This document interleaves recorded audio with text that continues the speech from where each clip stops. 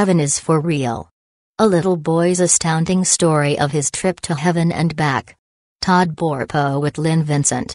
I tell you the truth, unless you change and become like little children, you will never enter the kingdom of heaven. Jesus of Nazareth. Chapter 1. The Colosseum. The family trip when our nightmare began was supposed to be a celebration. In early March 2003, I was scheduled to travel to Greeley, Colorado, for a district board meeting of the Wesleyan Church. Beginning the August before, our family had traveled a rocky road, 7 months of back-to-back injury and illness that included a shattered leg, 2 surgeries, and a cancer scare, all of which combined to drain our bank account to the point where I could almost hear sucking sounds when the statements came in the mail. My small pastor's salary hadn't been affected, but our financial mainstay was the overhead garage door business we owned. Our medical trials had taken a heavy toll. By February, though, we seemed to be on the other side of all that. Since I had to travel anyway, we decided to turn the board meeting trip into a kind of marker in our family life, a time to have a little fun, revive our minds and spirits, and start moving forward again with fresh hope. Sonia had heard of a neat place for kids to visit just outside Denver called the Butterfly Pavilion. Billed as an invertebrate zoo, the Butterfly Pavilion opened in 1995 as an educational project that would teach people about the wonders of insects as well as marine critters, the kinds that live in tide pools. These days, kids are greeted outside the zoo by a towering and colorful metal sculpture of a praying mantis. But back in 2003, the giant insect hadn't taken up his post yet, so the low brick building about 15 minutes from downtown Denver didn't shout kid appeal on the outside. But inside, a world of wonders waited, especially for kids Colton's and Cassie's ages. The first place we stopped was the Colosseum, a room filled with terrariums housing creepy crawly critters from beetles to roaches to spiders. One exhibit, the Tarantula Tower, drew Cassie and Colton like a magnet. This stack of terrariums was, exactly as advertised, a tower of glassed-in habitats containing the kind of furry, thick-legged spiders that either fascinate you or give you the willies. Cassie and Colton took turns climbing a 3-step folding stool in order to get a look at the residents of the Tarantula Tower's upper stories. In one terrarium, a Mexican blonde tarantula squatted in a corner, its exoskeleton covered with what the exhibit placard described as hair in a lovely pale color. Another habitat contained a red and black tarantula native to India. One of the scarier-looking residents was a skeleton tarantula, so named because its black legs were segmented with white bands so that the spider looked a little like an X-ray in reverse. We later heard that this particular skeleton tarantula was a bit of a rebel. Once, she had somehow engineered a jailbreak, invaded the habitat next door, and eaten her neighbor for lunch. As Colton hopped up on the footstool to see what the rogue tarantula looked like, he glanced back at me with a grin that warmed me. I could feel my neck muscles begin to unknot, and somewhere inside me a pressure valve released, the emotional equivalent of a long sigh.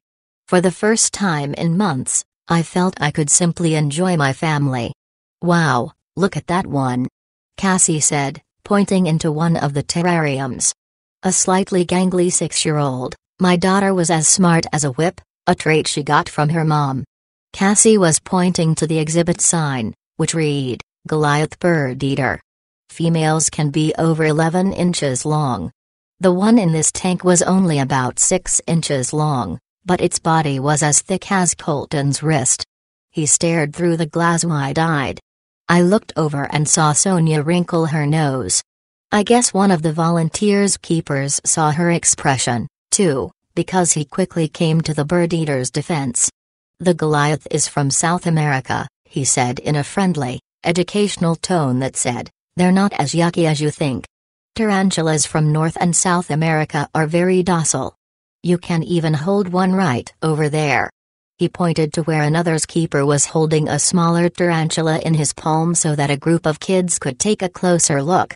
Cassie darted across the room to see what all the fuss was about, with Sonia, Colton, and me bringing up the rear. In a corner of the room decorated to look like a bamboo hut, the keeper was displaying the undisputed star of the Colosseum, Rosie the spider. A rose-haired tarantula from South America, Rosie was a furry arachnid with a plum-sized body and legs 6 inches long, thick as pencils. But the best thing about Rosie from a kid's point of view was that if you were brave enough to hold her, even for a moment, this keeper would award you with a sticker. Now, if you have little kids, you already know that there are times they'd rather have a good sticker than a handful of cash. And this sticker was special, white with a picture of a tarantula stamped in yellow. It read, "I held Rosie." This wasn't just any old sticker, this was a badge of courage. Cassie bent low over the keeper's hand.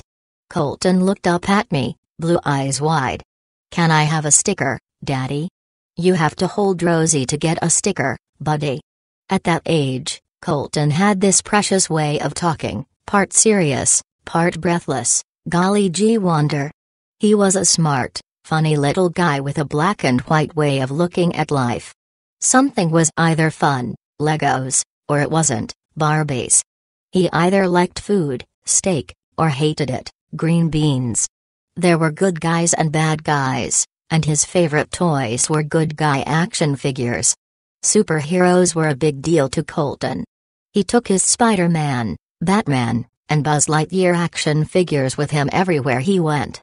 That way, whether he was stuck in the back seat of the SUV, in a waiting room, or on the floor at the church, he could still create scenes in which the good guys saved the world. This usually involved swords, Colton's favorite weapon for banishing evil. At home, he could be the superhero.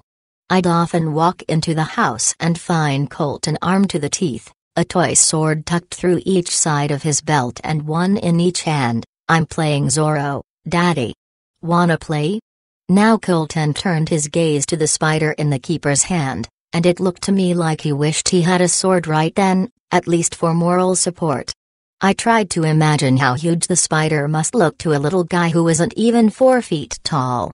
Our son was all boy, a rough and tumble kid who had gotten up close and personal with plenty of ants and beetles and other crawling creatures. But none of those creepy crawlies had been as big as his face and with hair nearly as long as his own. Cassie straightened and smiled at Sonia. "I'll hold her, Mommy." "Can I hold Rosie?" "Okay, but you'll have to wait your turn," Sonia said. Cassie got in line behind a couple of other kids. Colton's eyes never left Rosie as first a boy then a girl held the enormous spider and as keeper awarded the coveted stickers. In no time at all, Cassie's moment of truth arrived. Colton braced himself against my legs, close enough to see his sister, but trying to bolt at the same time, pushing back against my knees. Cassie held out her palm and we all watched as Rosie, an old hand with small, curious humans, lifted one furry leg at a time and scurried across the bridge from the keeper's hand into Cassie's, then back into the keeper's. "You did it," the keeper said as Sonia and I clapped and cheered.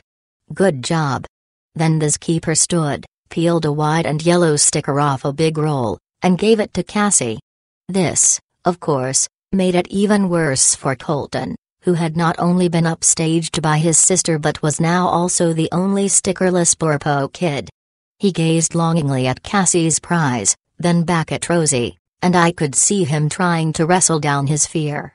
Finally, he pursed his lips, dragged his gaze away from Rosie, and looked back up at me. "I don't want to hold her." "Okay," I said. "But can I have a sticker?" "Nope, the only way to get one is to hold her." Cassie did it. "You can do it if you want to. Do you want to try? Just for a second?" Colton looked back at the spider, then at his sister, and I could see wheels turning behind his eyes. Cassie did it. She didn't get bit. Then he shook his head firmly. "No. But I still want a sticker," he insisted. At the time, Colton was 2 months shy of 4 years old, and he was very good at standing his ground.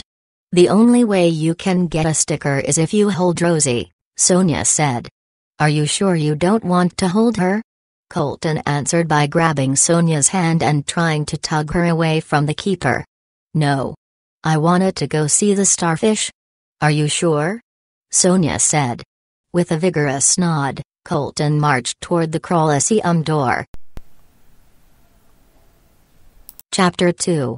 Pastor Job. In the next room, we found rows of aquariums and indoor tide pools. We wandered around the exhibits, taking in starfish and mollusks and sea anemones that looked like underwater blossoms. Cassie and Colton oohed and awed as they dipped their hands in man-made tide pools and touched creatures that they had never seen. Next, we stepped into a massive atrium, bursting with jungle leaves, vines tumbling down, branches climbing toward the sky. I took in the palm trees and exotic flowers that looked as if they'd come from one of Colton's storybooks. And all around us, clouds of butterflies flitted and swirled. As the kids explored, I let my mind drift back to the summer before, when Sonia and I played in a co-ed softball league, like we do every year. We usually finished in the top 5, even though we played on the old folks team, translation, people in their 30s, battling teams made up of college kids. Now it struck me as ironic that our family's 7-month trial began with an injury that occurred in the last game of our last tournament of the 2002 season. I played center field, and Sonia played outfield rover. By then, Sonia had earned her master's degree in library science and to me was even more beautiful than when she'd first caught my eye as a freshman strolling across the quad at Bartlesville Wesleyan College. Summer was winding down, but the dog days of the season were in full force with a penetrating heat, thirsty for rain. We had traveled from Imperial about 20 miles down the road to the village of Wanata for a double elimination tournament. At nearly midnight, we were battling our way up through the bracket, playing under the blue-white glow of the field lights. I don't remember what the score was, but I remember we were at the tail end of the game and the lead was within reach. I had hit a double and was perched on second base. Our next batter came up and knocked a pitch that landed in the center field grass. I saw my chance. As an outfielder ran to scoop up the ball, I took off for third base. I sensed the ball winging toward the infield. Our third base coach motioned frantically, "Slide. Slide." Adrenaline pumping, I dropped to the ground and felt the red dirt swooshing underneath my left hip. The other team's third baseman stretched out his glove hand for the ball and, crack. The sound of my leg breaking was so loud that I imagined the ball had zinged in from the outfield and smacked it. Fire exploded in my shin and ankle. I fell to my back, contracted into a fetal position, and pulled my knee up to my belly. The pain was searing, and I remember the dirt around me transforming into a blur of legs, then concerned faces, as 2 of our players, both EMTs, ran to my aid. I dimly remember Sonia rushing over to take a look. I could tell by her expression that my leg was bent in ways that didn't look natural. She stepped back to let our EMT friends get to work. A 20-mile ride later, hospital's rays revealed a pair of nasty breaks. The tibia, the larger bone in my lower leg, had sustained what doctors call a spiral break, meaning that each end of the break looked like the barber pole pattern on a drill bit. Also, my ankle had snapped completely in half. That was probably the break I had heard. I later learned that the cracking sound was so loud that people sitting in the stands at first base heard it. That sound replayed in my head as Sonia and I watched Cassie and Colton scamper ahead of us in the butterfly pavilion atrium. The kids stopped on a small bridge and peered down into a koi pond, chattering and pointing. Clouds of butterflies floated around us, and I glanced at the brochure I'd bought at the front desk to see if I could tell their names.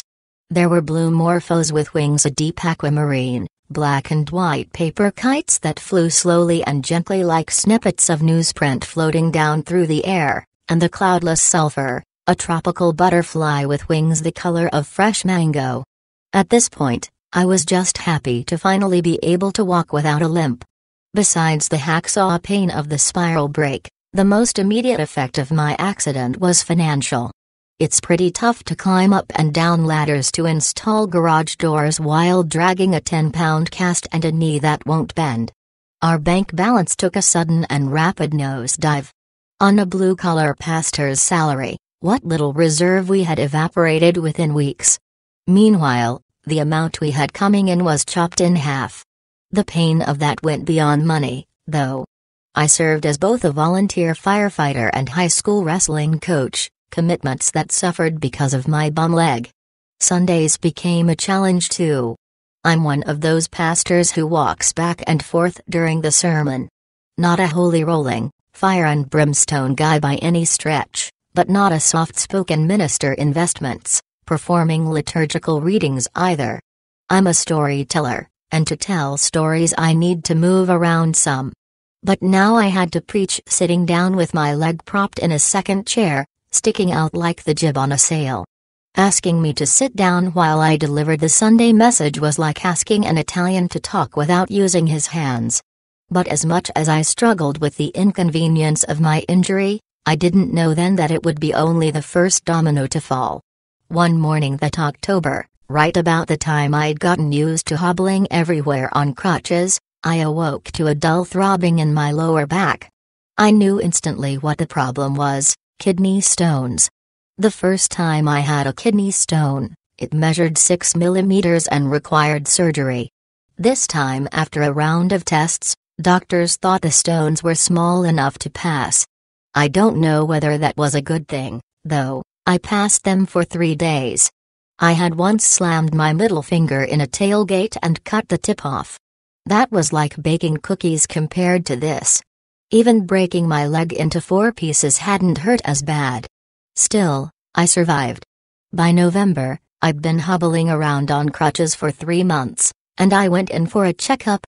The leg's healing correctly, but we still need to keep it casted, the orthopedist said. Anything else bothering you? Actually, there was. I felt a little weird bringing it up, but the left side of my chest had developed a knot right beneath the surface of the nipple.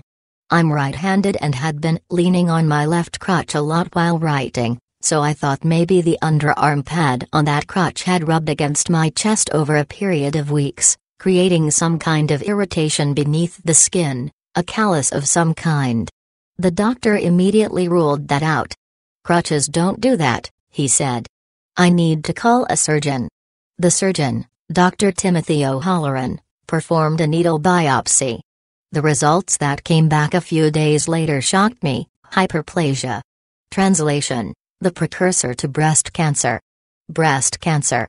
A man with a broken leg, kidney stones, and, come on, really ? Breast cancer?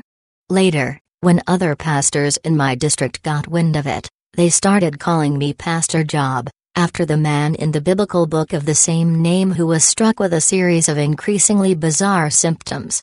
For now, though, the surgeon ordered the same thing he would have if a woman's biopsy had come back with the same results: a mastectomy. Strong, Midwestern woman that she is, Sonia took a practical approach to the news. If surgery was what the doctor ordered, that's the path we would walk. We'd get through it, as a family. I felt the same way. But it was also about this time that I also started feeling sorry for myself. For one thing, I was tired of loping around on crutches. Also, a mastectomy isn't exactly the manliest surgery in the world. Finally, I've been asking the church board for a long time to set aside money for me for an assistant. Only after this second round of kidney stones did the board vote to authorize the position. Instead of feeling grateful as I should have, I indulged myself with resentment. So I have to be a cripple and be on the verge of a cancer diagnosis to get a little help around here? My pity party really got rolling one afternoon. I was down on the first floor of the church property, a finished basement, really, where we had a kitchen, a classroom, and a large fellowship area. I had just finished up some paperwork and began working my way upstairs on my crutches. Down at the bottom, on the first step, I started getting mad at God. This isn't fair, I grumbled aloud, as I struggled up the stairs, one crutch at a time, one step at a time. I have to suffer and be in this pathetic state for them to give me the help I've needed all along. Feeling pretty smug in my martyrdom, I had just reached the top landing when a still, small voice arose in my heart: "And what did my son do for you?" Humbled and ashamed of my selfishness, I remembered what Jesus said to the disciples: "A student is not above his teacher, nor a servant above his master." Sure, I'd had a rough few months, but they were nothing compared with what a lot of people in the world were going through, even at that very minute. God had blessed me with a small group of believers whom I was charged to shepherd and serve, and here I was griping at God because those believers weren't serving me. "Lord, forgive me," I said, and swung forward with renewed strength, as if my crutches were eagle's wings. The truth was, my church was serving me, loving me through a special time of prayer they'd set aside. One morning in the beginning of December, Dr. O'Halloran called me at home with strange news. Not only was the tissue benign, it was entirely normal. Normal breast tissue. "I can't explain why," he said. "The biopsy definitely showed hyperplasia, so we would expect to see the same thing in the breast tissue removed during the mastectomy. But the tissue was completely normal. I don't know what to say. I don't know how that happened. I knew God had loved me with a little miracle." Chapter 3. Colton tough sight out. That next month, the cast came off. With the cancer scare and kidney stones behind us, I spent a couple of months learning to walk again, first with a walking cast, then with a pretty nasty limp, slowly working my atrophied muscles back to health again. By February, I finally achieved some independence, just in time for a district board meeting of our church denomination in Greeley, Colorado, set for the first week in March. "You need to get away," Sonia told me a couple of weeks before the board meeting. "Just get away and have a little fun." Now, here we were at the butterfly pavilion. A monarch butterfly fluttered past, its bright orange wings segmented in black like stained glass. I breathed a prayer of thanks that our trip had happened at all. 2 days before, on Thursday, Colton had begun telling Sonia that his stomach hurt. I was already in Greeley, and at the time, Sonia was teaching a Title I class at Imperial High School. Not wanting to put the school to the expense of a substitute, she asked our good friend Norma Danat if she could watch Colton at her home so that Sonia could go to work. Norma, who was like a favorite aunt to our kids, immediately said yes. But at midday, Sonia's cell phone rang. It was Norma. Colton's condition had taken a nosedive. He had a fever with chills and for most of the morning had lain nearly motionless on Norma's couch, wrapped in a blanket. "He says he's freezing, but he's sweating like crazy," Norma said, clearly concerned. She said Colton's forehead was covered in beads of sweat as big as teardrops. Norma's husband, Brian, had come home, taken one look, and decided Colton was sick enough that he should go to the emergency room. Sonia called me in Greeley with the news, and just like that, I saw our trip to celebrate the end of a string of injury and illness being cancelled by illness. Sonia checked out of work early, scooped up Colton from Norma's house, and took him to the doctor, who revealed that a stomach flu was working its way around town. Through that night, our trip remained up in the air. Separately, in Greeley and Imperial, Sonia and I prayed that Colton would feel well enough to make the trip, and by morning, we got our answer, yes. During the night, Colton's fever broke, and by afternoon on Friday, he was his old self again. Sonia called to tell me, "We're on our way." Now, at the Butterfly Pavilion, Sonia checked her watch. We were scheduled to meet Steve Wilson, the pastor of Greeley Wesleyan Church, and his wife, Rebecca, for dinner that evening, and the kids still wanted to get in a swim at the hotel pool. There was zero chance of them swimming in Imperial in March, so this was a rare opportunity. "Okay, we should probably head back to the hotel," Sonia said. I looked at her and then at Colton. "Hey, bud, it's time to go. Are you still sure you don't want to hold Rosie?" I said. "Last chance to get a sticker. What do you think?" Emotions played over Colton's face like sunshine and clouds in a fast-moving weather front. By now, even his big sister had been ribbing him a little about being afraid. As I watched, Colton narrowed his eyes and set his jaw. He wanted that sticker. "Okay, I'll hold her," he said. "But just for a little bit." Before he could change his mind, we all trooped back into the Coliseum, and I corralled the keeper. "This is Colton, and he wants to give it a try," I said. The keeper smiled and bent down. "Okay, Colton, are you ready?" Stiff as a board, our son held out his hand, and I bent over and cradled it in my own. "Now, this is super easy, Colton," the keeper said. "Just hold your hand out flat and still. Rosie is very gentle. She won't hurt you." The keeper raised his hand, and Rosie sidled over to Colton's hand and back to the keeper's waiting hand on the other side, never even slowing down. We all broke into cheers and clapped for Colton as the keeper handed him his sticker. He had faced his fear. It was a big victory for him. The moment seemed like icing on the cake of a perfect day. As we left the butterfly pavilion, I reflected back over the past several months. It was hard to believe that the broken leg, the kidney stones, the lost work, the financial stress, 3 surgeries, and the cancer scare had all happened in half a year's time. In that moment, I realized for the first time that I had been feeling like I'd been in a fight. For months, I'd had my guard up, waiting for the next punch life could throw.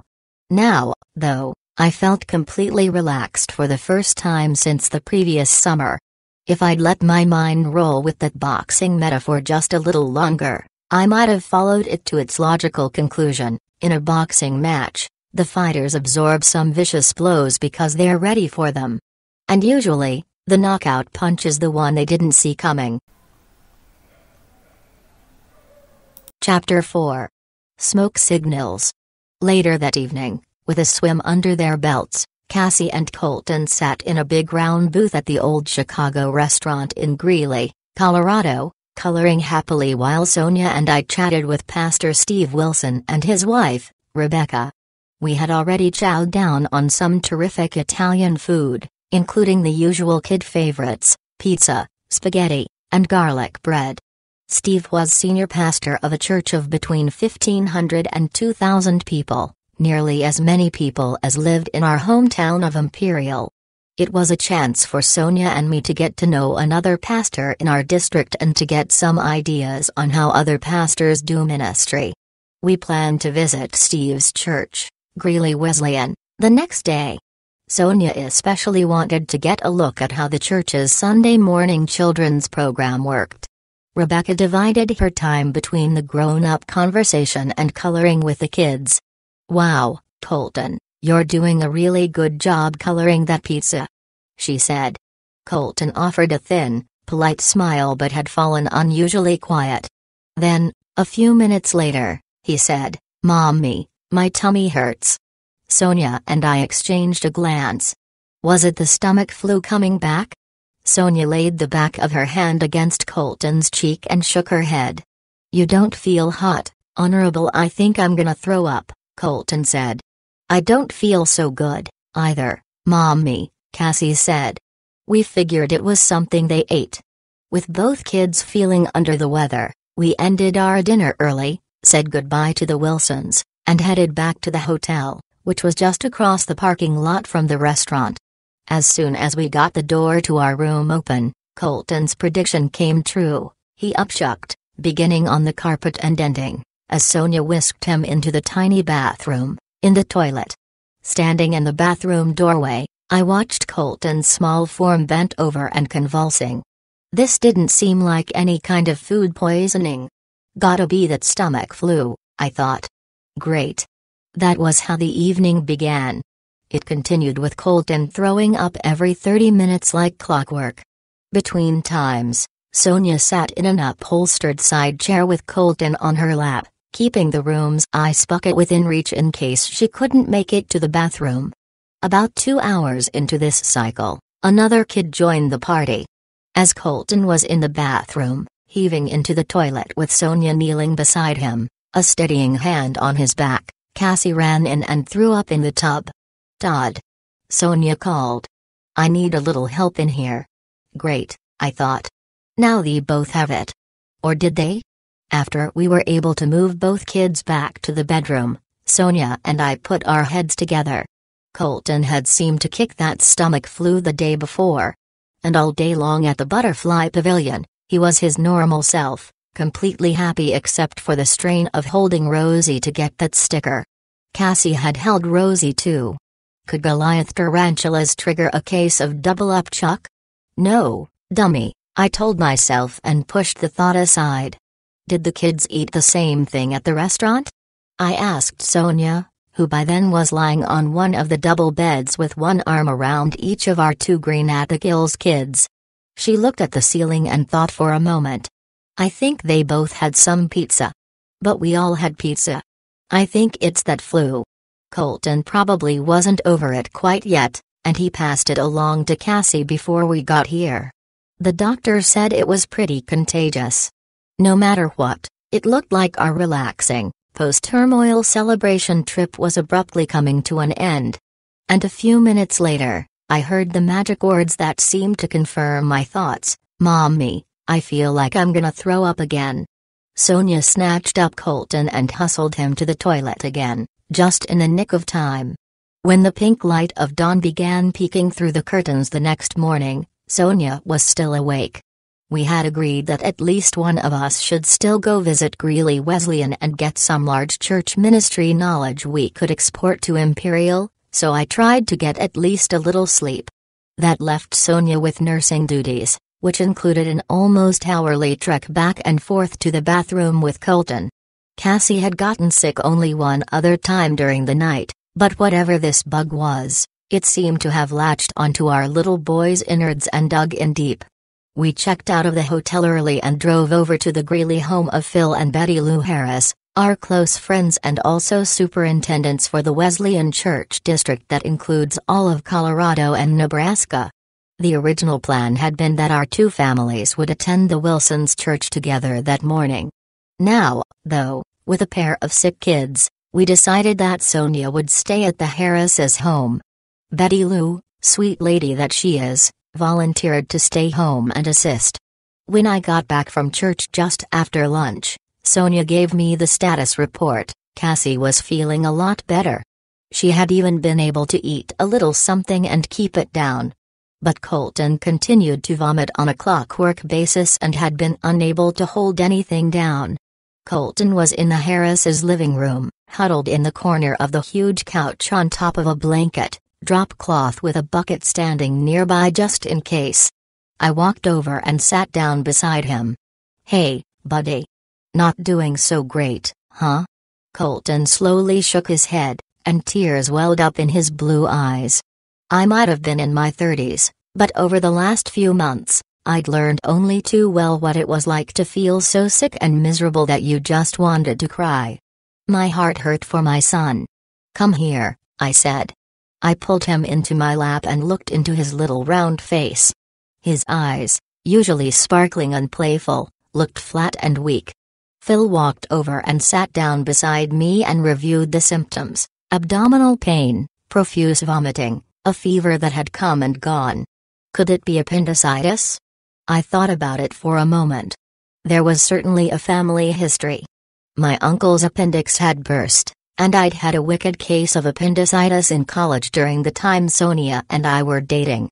Also, Sonia had had her appendix out when she was in 2nd grade. But the circumstances here didn't seem to fit the bill. The doctor in Imperial had diagnosed him with stomach flu. And if it was appendicitis, there would be no reason Cassie would be sick too. We spent Sunday night with the Harrises in Greeley. By morning, Cassie had completely recovered, but Colton had spent a second night throwing up.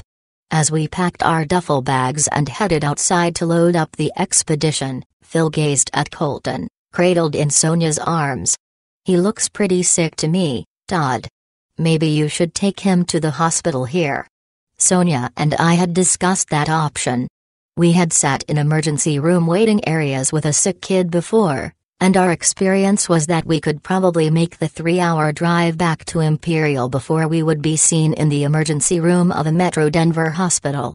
So instead, we called ahead to Imperial and made an appointment with our regular family doctor, the one Colton had seen the previous Friday. I explained our reasoning to Phil. He said he understood, but I could tell he was still worried. And by the time we'd been on the road for an hour or so, I began to think that maybe he had been right. For Sonia, our first red flag waved when we stopped at a Safeway just outside Greeley to buy pull-ups. Colton, who had been potty trained for more than 2 years, had tinkled in his underwear. It worried Sonia that he didn't even protest when she laid him down in the back seat of the Expedition and helped him into a pair of pull-ups. Under normal circumstances, he would have been indignant, "I'm not a baby." Now, though, he didn't utter a peep. Instead, once strapped back into his car seat, he only clutched his belly and moaned. 2 hours into the drive, he was crying constantly, stopping about every 30 minutes to throw up again. In the rearview mirror, I could see the heartbreak and helplessness on Sonia's face. Meanwhile, I tried to focus on the goal: get him to Imperial, get some mivs in him, stop the dehydration that surely must be setting in as this flu ran its course. We reached Imperial in just under 3 hours. At the hospital, a nurse took us back to an examination room pretty quickly, with Sonia carrying Colton, cradling his head against her shoulder the way she had when he was an infant. Within a few minutes, the doctor who had seen Colton on Friday joined us, and we brought him up to date on the situation. After a brief exam, he ordered blood tests and an X-ray, and I think I took a breath for the first time since we rolled out of Greeley. This was progress. We were doing something. In a short while, we'd have a diagnosis, probably a prescription or two, and Colton would be on the way to recovery. We took Colton to the lab, where he screamed as a tech tried her best to find a vein. That was followed by X-rays that were better only because we convinced Colton that there were no needles involved. Within an hour, we were back in the exam room with the doctor. Could it be appendicitis? Sonia asked the doctor. He shook his head. No. Colton's white blood cell count isn't consistent with appendicitis. We are concerned, though, about his X-rays. I looked at Sonia. It was at that moment we realized we'd been banking on a really nasty virus. We were completely unprepared for something more serious. The doctor led us into the hallway, where there was already an X-ray clip to an illuminator. When I saw what was in the picture, my heart dropped into my stomach. The X-ray of our son's tiny little torso showed 3 dark masses. It looked for all the world as if his insides had exploded. Sonia began shaking her head, and tears, which had hovered just beneath the surface, spilled onto her cheeks. "Are you sure it's not appendicitis?" I asked the doctor. "There's a family history." Again he said no. "That's not what the blood tests show." "Then what is it?" "I'm not sure," he said. Chapter 5. Shadow of Death. That was Monday, March 3rd. Nurses placed Colton in a room and inserted in 2 bags dangled from the top of a stainless steel pole, one for hydration and one with antibiotics of some kind. Sonia and I prayed together for Colton. Norma stopped by with Colton's favorite toy, his Spider-Man action figure. Normally, his eyes would have lit up at the sight of either Norma or Spider-Man, but Colton didn't react at all. Later, our friend Terry brought Colton's best little buddy, her son Hunter, to visit. Again, Colton was unresponsive, almost lifeless. Sitting in a side chair near Colton's bed, Norma looked at Sonia grimly.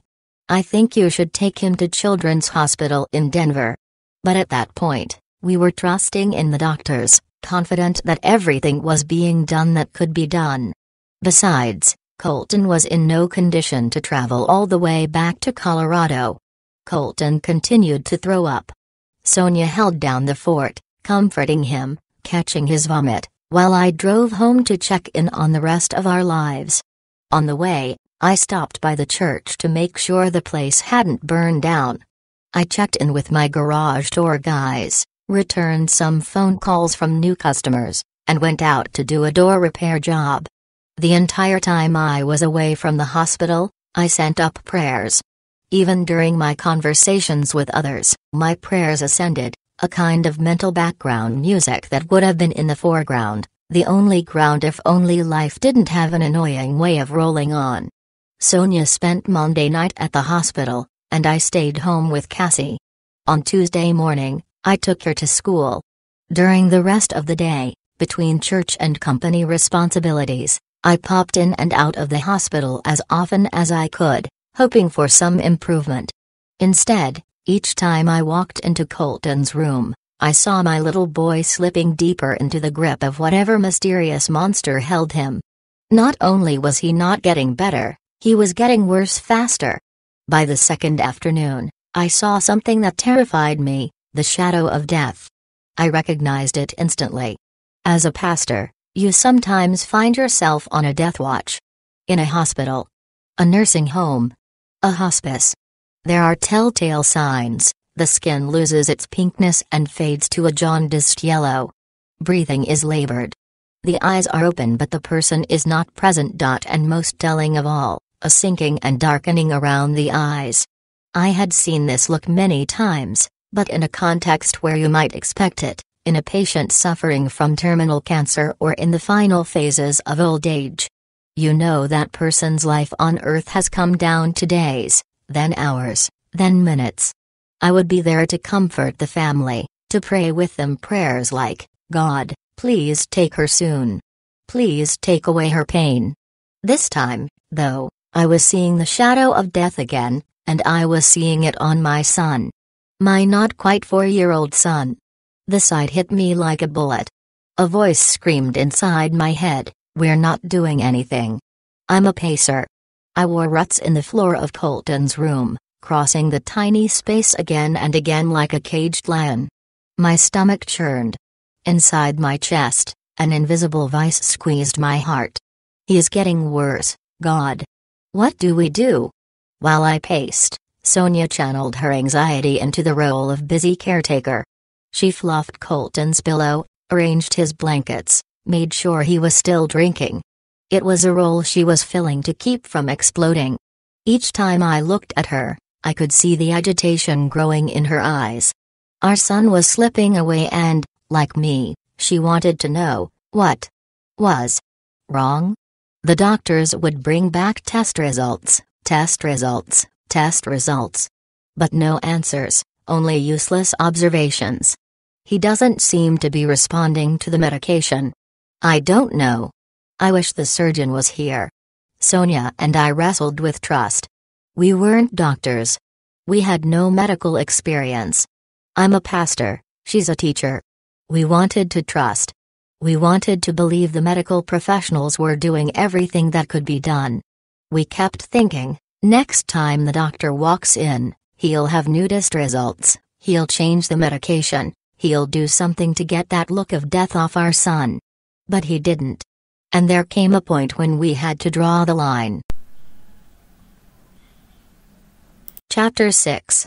North Platte. On Wednesday, we broke the news to the Imperial Hospital staff that we were taking Colton to the Great Plains Regional Medical Center in North Platte.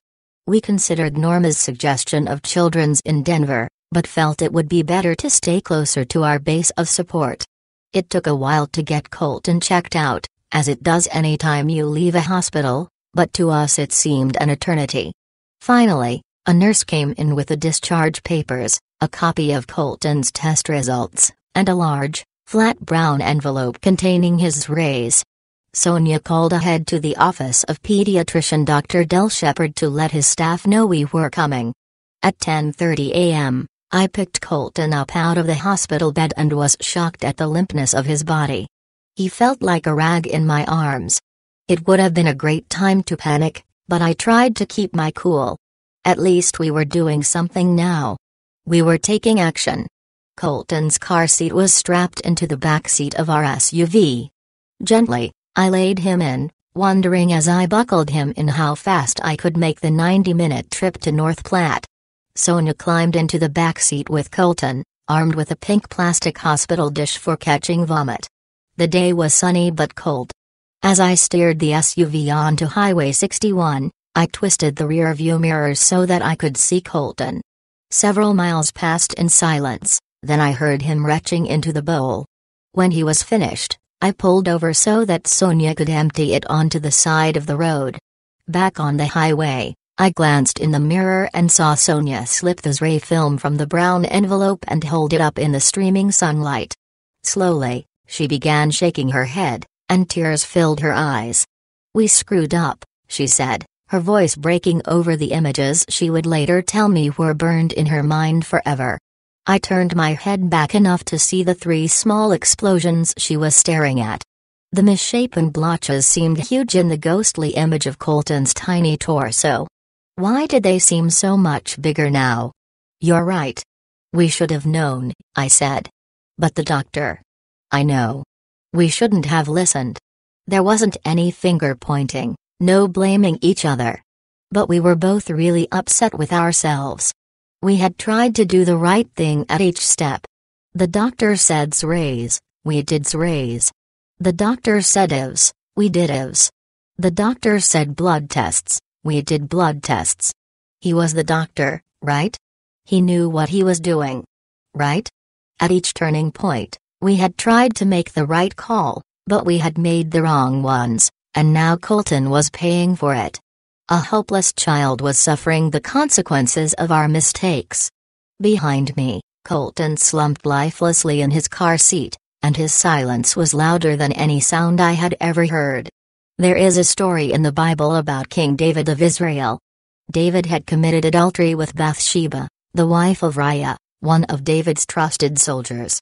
Then, in an effort to cover up his sin, David sent Uriah to the front lines, where David knew he would be killed. Later, the prophet Nathan came to David and said, basically, "Look, God knows what you did, and here are the consequences of your sin. The child that you and Bathsheba have conceived will not live." David tore his clothes and cried and prayed and pleaded with God. He was so grief-stricken that when the baby died, his servants were afraid to come and tell him. But David figured it out, and when he did, he got up, washed himself, ate, and calmly took care of the funeral. His behavior confused his servants, who said, "Hey, wait a minute, weren't you just freaking out a few minutes ago? Weren't you just pleading and crying before God? Now you're so calm. What's the deal?" David explained, "I was hoping God would change his mind. But he didn't." In his mind, David had been doing what he could while there was still something he could do. When I think back on that drive to North Platte, that's how I felt. Yes, the X-rays looked bad, and my son's face was covered in death. But he wasn't dead yet. Now was not the time to quit and mourn. Now was the time for prayer and action. God, let us get there. Let us help our son. As a father, I felt I had blown it. But maybe there was still something I could do to redeem myself. That hope was probably the only thing that kept me from falling apart. We crossed the North Platte line at about noon and made a beeline for the pediatrician's office. I hustled out of the SUV and bundled Colton in a blanket, carrying him in my arms like a fireman. Sonia gathered up our gear and followed me in, still carrying the hospital bowl. At the reception desk, a pleasant woman greeted us. "We're the Burpos," I said. "We called ahead from Imperial about our son. The doctor has gone to lunch." "Gone to lunch?" "But we called ahead," I said. "He knew we were coming." "Please have a seat," the receptionist said. "The doctor will be back in 10 or 15 minutes." Her routine manner told me she did not feel our urgency, and inside me, a rocket of anger went off. On the outside, though, I kept my cool. I could have screamed and hollered, but it wouldn't have done any good. Also, I'm a pastor. We don't have the luxury of publicly losing it. Sonia and I found a seat in the waiting area, and 15 minutes later, the doctor arrived. He had the soothing appearance of maturity, silver hair, glasses, a trim mustache. The nursing staff ushered us back to an exam room, and Sonia handed him the packet of tests we'd brought, along with his rays. He examined Colton so briefly that it occurred to me he might be making up for lost time. "I'm going to order a CT scan," he said. "You'll need to head across the street to the hospital." He meant the Great Plains Regional Medical Center. 10 minutes later, We found ourselves in the imaging clinic in perhaps the most important argument of our lives. Chapter 7. I think this is it. No. But Colton, you have to drink it. No. It's yucky. Colton's screams of protest echoed through the clinic. He was so exhausted, so frail, so tired of throwing up his guts, and now we were trying to make him drink a thick, gritty, cherry-red solution that a sane adult wouldn't drink voluntarily in a million years. Finally, Colton took a little sip, but then immediately heaved it up again. Sonia swooped in to catch it in the bowl. He's throwing up all the time, I told the imaging technician. How's he going to drink it? I'm sorry, sir. He has to drink it so we can get the best images. Please. Please don't make me drink it, Daddy. We tried everything. We played good cop, bad cop, Sonia coaxing while I threatened. But the firmer I got, the more Colton clamped his teeth together and refused the sticky liquid. I tried reasoning, Colton, if you can just get this down, the doctors can do this test and we can get you feeling better. Don't you want to feel better? Sniffles. Yeah. Well, here then, take a drink. No. Don't make me ee. We were desperate. If he didn't drink the fluid, they couldn't do the court scan. Without the court scan, they couldn't diagnose.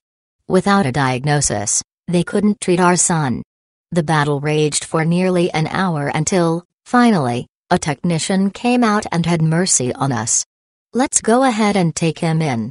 We'll just do the best we can. Inside the imaging room, Sonia stood with the tech behind the radiation shield while I stood beside a listless Colton as the moving table slid him into a big, scary tube. Showing tenderness and compassion, the tech stopped the table before it slid Colton fully into the machine, allowing him to keep his head out so that he could see me. The machine whirred to life, and Colton stared at me through eyes pinched with pain. Just like that, the test was over. The technician scanned the pictures, then escorted us out of the lab. He did not take us back to the main waiting room, but to an isolated hallway where a few chairs lined the wall. The technician looked at me somberly. You need to wait here, he said. At the time, I didn't even notice that he had not asked Colton to get dressed. The three of us sat in the cold, narrow hallway, Sonia cradling Colton, his head against her shoulder. She was crying pretty steadily now. Looking in her eyes, I could see that her hope had drained away. This wasn't the normal place where you would wait. The tech had separated us out.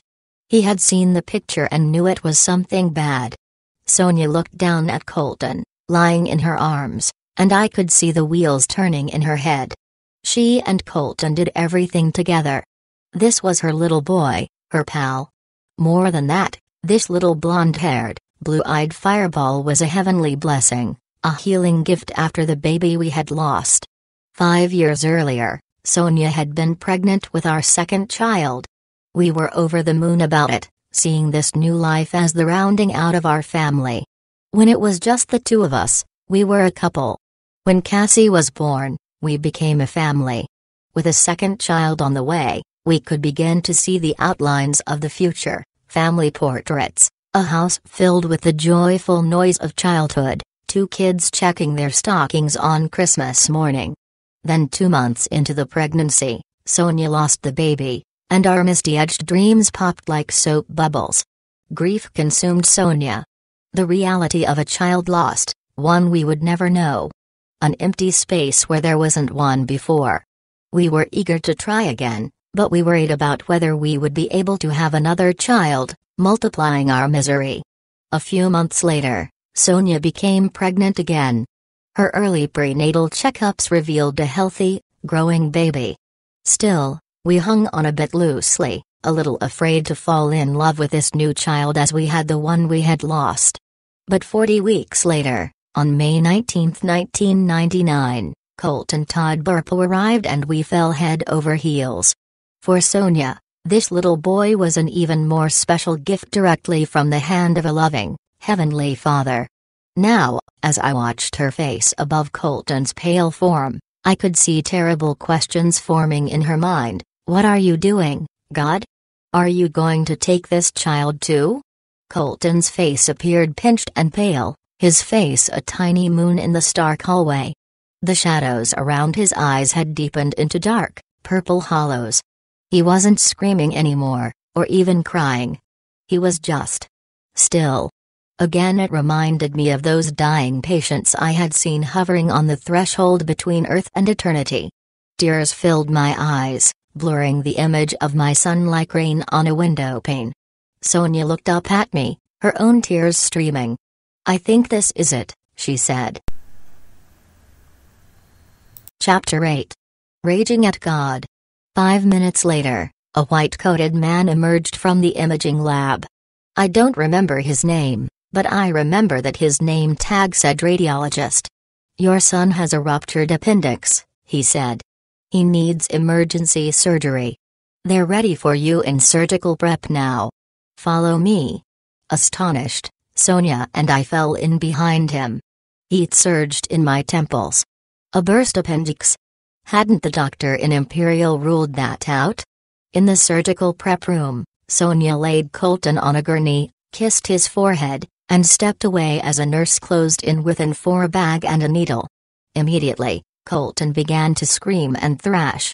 I stood at my son's head and held his shoulders down, trying to soothe him with my voice. Sonia returned to Colton's side, crying openly as she kept trying to brace his left arm and leg with her body. When I looked up, the prep room was crowded with men and women in white coats and scrubs. The surgeon is here, one of them said, gently. If you'll step out and talk with him, we'll take over in here. Reluctantly, we stepped through the curtain, Colton screaming, please, Daddy. Don't go. In the hallway, Dr. Timothy O'Halloran waited for us. Dr. O'Halloran was the doctor who had performed the mastectomy on me 4 months earlier. Now his features were set in grim horizontal lines. He didn't waste words. Colton's appendix has ruptured. He's not in good shape. We're going to go in and try to clean him out. On the other side of the curtain, Colton was still screaming. Daddy. Daddy. Gritting my teeth, I shut out the sound and tried to focus on the doctor. We asked about a burst appendix in Imperial, Sonia said. They ruled it out. My brain skipped over the past and looked toward the future, angling for hope. How do you think he'll do? I said. We've got to go in and clean him out. We'll know more when we open him up. The spaces between his words rang in my ears like alarm bells as Colton's screams rang down the halls. In response to a direct question, the doctor had specifically not given us any assurances. In fact, the only thing he had said about Colton was that he was in bad shape. My mind flashed back to the moment Sonia called me in Greeley from Imperial to tell me Colton's fever had broken, and that they were on their way. What had seemed like the end of a stomach flu had more likely been the first sign of a ruptured appendix. That meant poison had been filling our little boy's belly for 5 days. That tally explained the shadow of death we saw on him now. And it explained why Dr. O'Halloran had not offered us any hope. The doctor nodded toward the noise spilling from the prep room. I think it'll work better if we take him back to surgery and sedate him, then put in the 4. He stepped over to the curtain and I heard him give the order. A few moments later, 2 nurses wheeled the gurney through the curtain, and I saw Colton writhing. He twisted his tiny form, turning his head until he locked onto me with his sunken eyes. Daddy. Don't let them take me. Remember when I said pastors don't have the luxury of losing it? I was about to lose it, and I had to get away. After talking to the doctor and then scribbling my name on what seemed to be hundreds of insurance forms, nearly running, I found a small room with a door, ducked in, and slammed it shut behind me. My heart raced. I couldn't get my breath. Desperation, anger, and frustration washed over me in waves that seemed to squeeze away my breath. When everybody's freaking out, they all look to Dad, especially when Dad's a pastor. Now I was finally in a room where no one was looking at me, and I began raging at God. Where are you? Is this how you treat your pastors? Is it even worth it to serve you? Back and forth, I paced the room, which seemed to close in on me, shrinking as surely as Colton's options were shrinking. Over and over a single image assaulted me, Colton being wheeled away, his arms stretched out, screaming for me to save him. That's when it hit me. We waited too long. I might never see my son alive again. Tears of rage flooded my eyes, spilled onto my cheeks. After the leg, the kidney stones, the mastectomy, this is how you're going to let me celebrate the end of my time of testing? I yelled at God. You're going to take my son? Chapter 9. Minutes like glaciers. 15 minutes later, maybe more, I emerged from that room dry-eyed. It had been the first time I'd really been alone since the whole ordeal began. I had wanted to be strong for Sonia, a husband strong for his wife. I found her in the waiting room, using her last drops of cell phone battery to call friends and family. I hugged her and held her as she cried into my shirt until it stuck to my chest. I used what little battery was left on my cell phone to call Terry, my secretary, who would in turn activate the prayer chain at church. This was not a ritual call.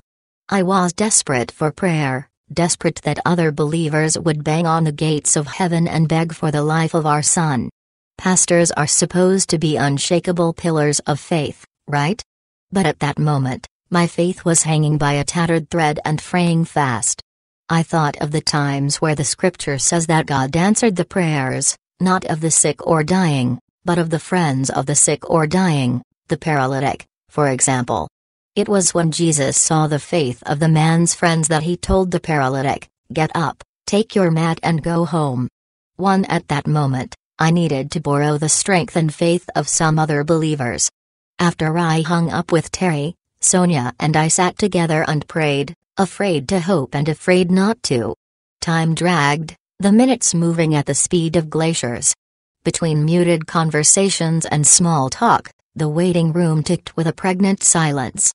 90 minutes later, a female nurse in purple scrubs, a surgical mask dangling from her neck, stepped into the waiting room. "Is Colton's father here?" The tone of her voice, and the fact that it was a nurse and not Dr. O'Halloran, sent a surge of hope through my body. Maybe God is being gracious despite our stupidity. Maybe he's going to give us another day, another chance. I stood. "I'm Colton's dad. Mr. Burpo, can you come back? Colton's out of surgery, but we can't calm him down. He's still screaming, and he's screaming for you."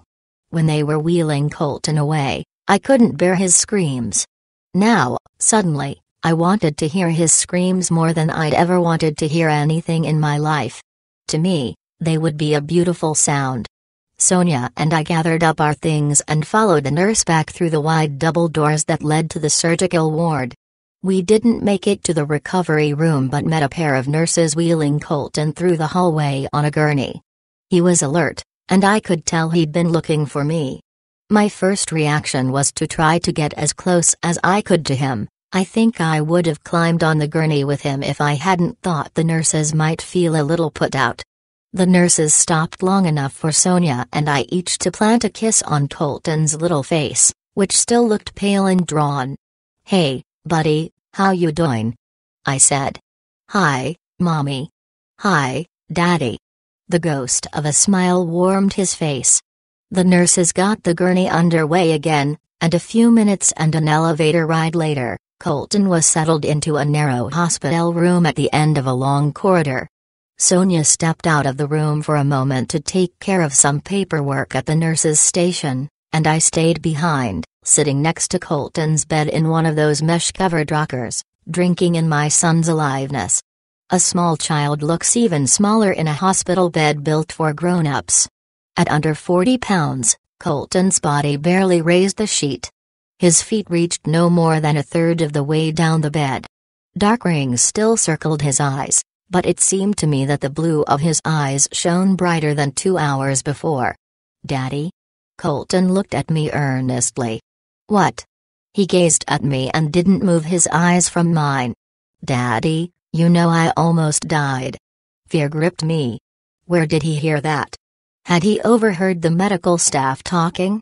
Had he heard something the surgical team said, despite the anesthesia? Because we certainly hadn't said anything about his being close to death in front of him. Sonia and I had feared he was at the brink, had known it after we learned his appendix had been leaking poison into his system for 5 days. But we'd been very careful not to say anything in front of Colton that would scare him. My throat closed, the first sign of tears. Some people freak out when their teenagers want to talk about sex. If you think that's tough, try talking to your preschooler about dying. Colton had been with me in nursing homes, places where people gave their loved ones permission to let go of life. I wasn't about to give my son permission to quit. We weren't out of the woods yet, and I didn't want him to think that death was an option. I willed my voice to remain steady and smiled at my son. You just think about getting better, okay, buddy? Okay, Daddy. We're here with you all the way. We're praying for you. I changed the subject. Now, what can we bring you? Do you want your action figures from home? We hadn't been in the room long when 3 members of our church board arrived at the hospital. We were so grateful for that. Sometimes I wonder, what do people do when they have no extended family and no church? In times of crisis, where does their support come from? Cassie stayed with Norma and Brian in Imperial until my mother, Kay, could drive up from Ulysses, Kansas. Brian's extended family lives in North Platte, and they came to help us too.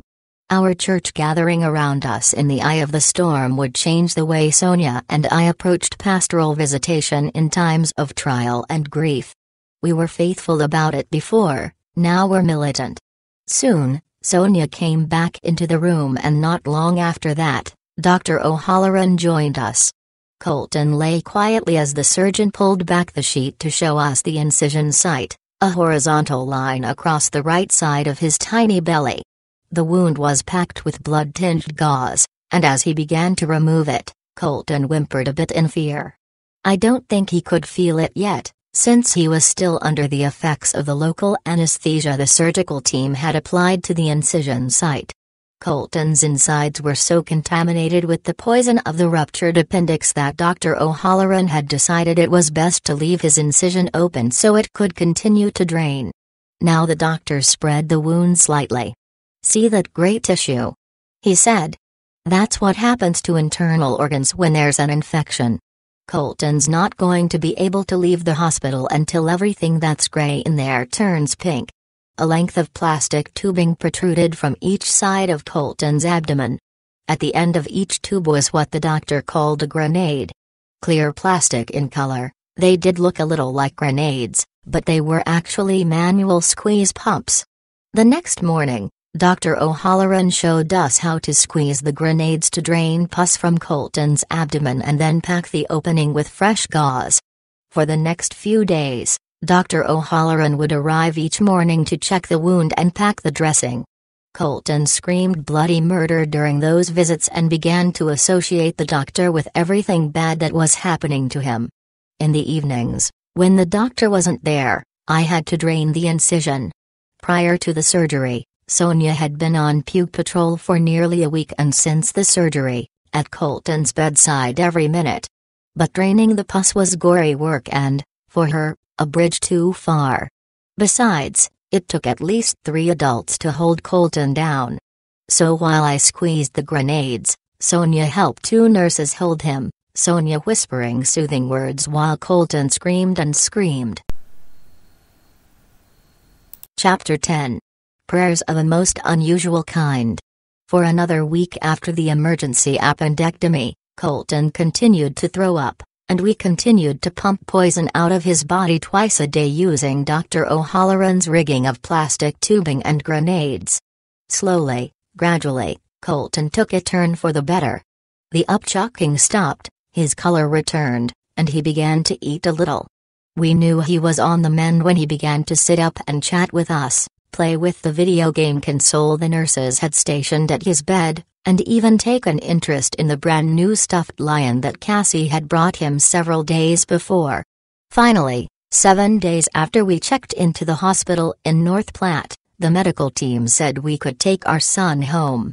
Like soldiers after a long but victorious fight, Sonia and I were both exhausted and overjoyed.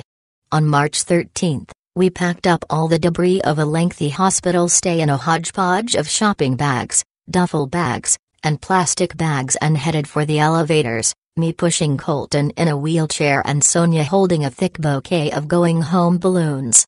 The elevator doors had begun sliding shut when Dr. O'Halloran appeared in the hallway and literally yelled for us to stop. "You can't go.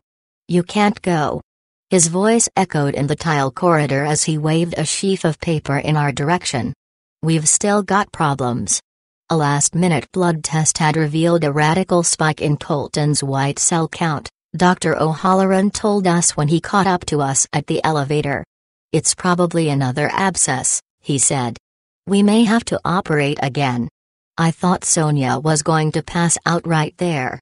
Both of us were walking zombies by then and had nearly reached our limit. Colton burst into tears.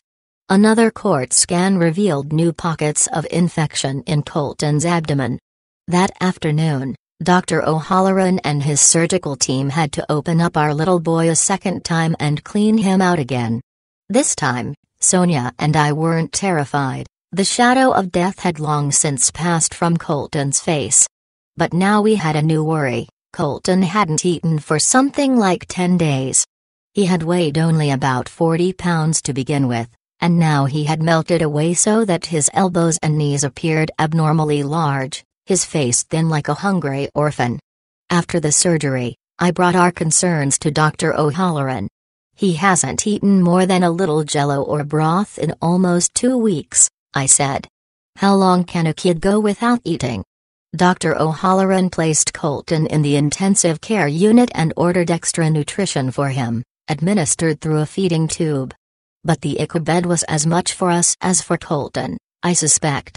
We hadn't slept for nearly as long as Colton hadn't eaten, and we were absolutely ragged. Putting Colton in ICU was the only way the doctor could get us to go get some rest. "Colton will be fine tonight," he told us. "He'll have his own nurse at all times, and if anything happens, someone will be right there to take care of him."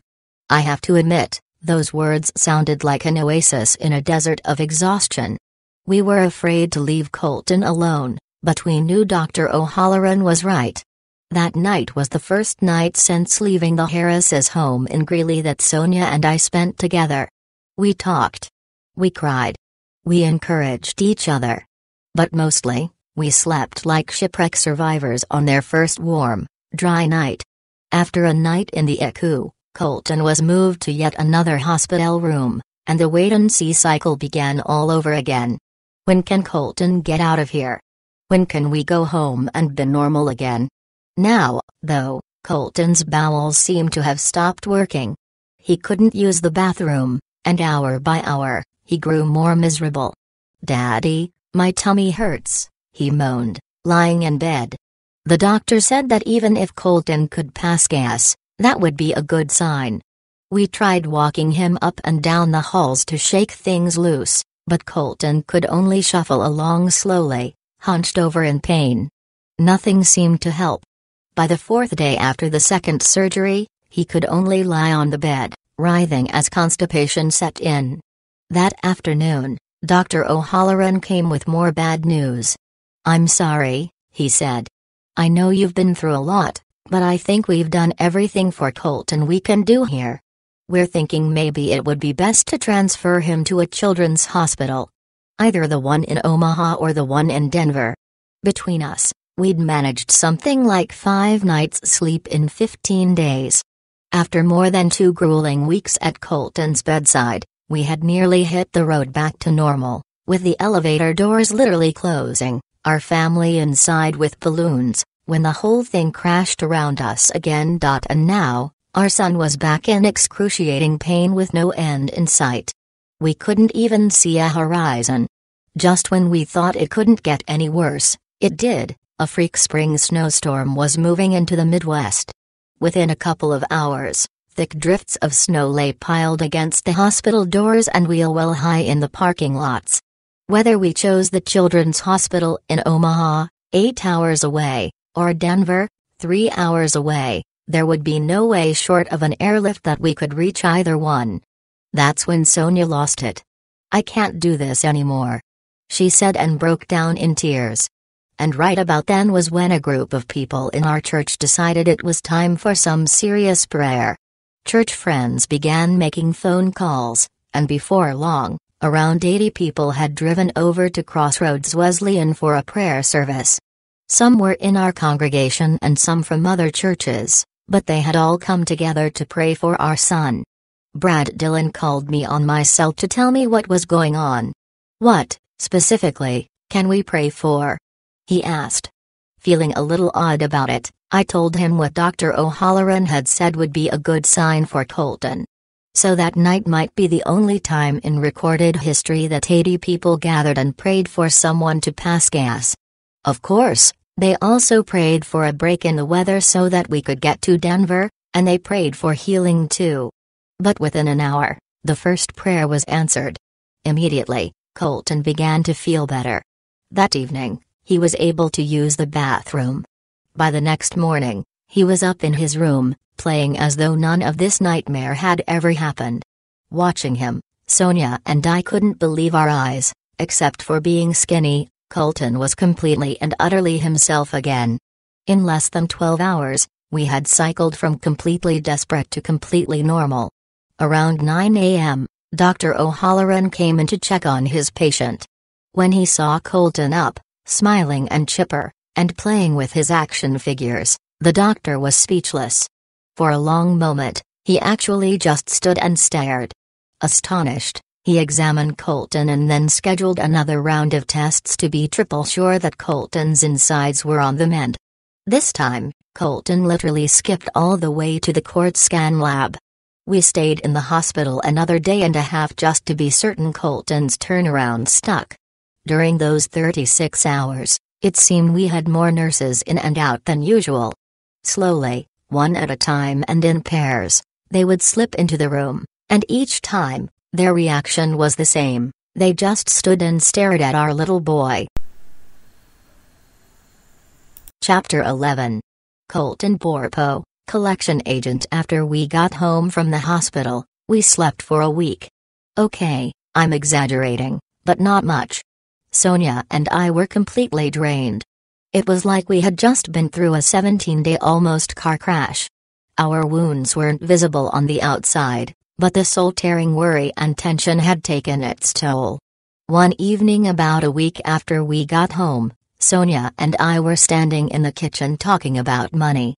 She stood over a portable table next to our microwave, sorting through the enormous stack of mail that had accumulated during Colton's hospital stay. Each time she opened an envelope, she jotted down a number on a sheet of paper lying on the counter. Even from where I stood leaning against the cabinets on the opposite side of the kitchen, I could see that the column of figures was getting awfully long. Finally, she clicked the pen closed and laid it on the counter. "Do you know how much money I need to pay the bills this week?" As both the family and business bookkeeper, Sonia asked me that question regularly. She worked part-time as a teacher, so we had that steady income, but it was a relatively small stream. My pastor's salary was also small, cobbled together from the tithes of a small but faithful congregation. So the bulk of the earning came from our garage door business, and that income waxed and waned with the seasons. Every couple of weeks, she presented me with the figures, not only on household bills but on business payables. Now there were also several massive hospital bills. I performed a rough tally in my head and offered her a guess. Probably close to $23,000, right? Yep, she said, and sighed. It might as well have been $1 million. With me unable to work the garage door jobs because of my broken leg and then the hyperplasia, we had already burned through our savings.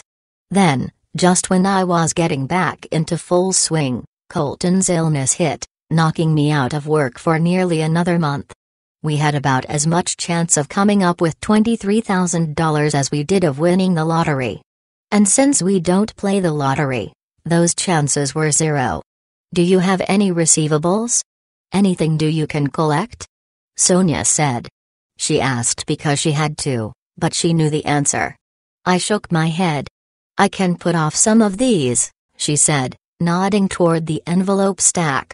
But the 10th bills are definitely due. Here's a great picture of how small a town Imperial actually is. Folks have tabs or accounts they run at places like the gas station, the grocery store, and the hardware store. So if we need a fill-up or a loaf of bread, we just swing by and sign for it. Then on the 10th of the month, Sonia makes a 15-minute trip around town to settle up. Our 10th bills are one of the cool things about living in a small town. On the other hand, when you can't pay, it's a lot more humbling. I sighed. I can go explain the situation, ask for more time.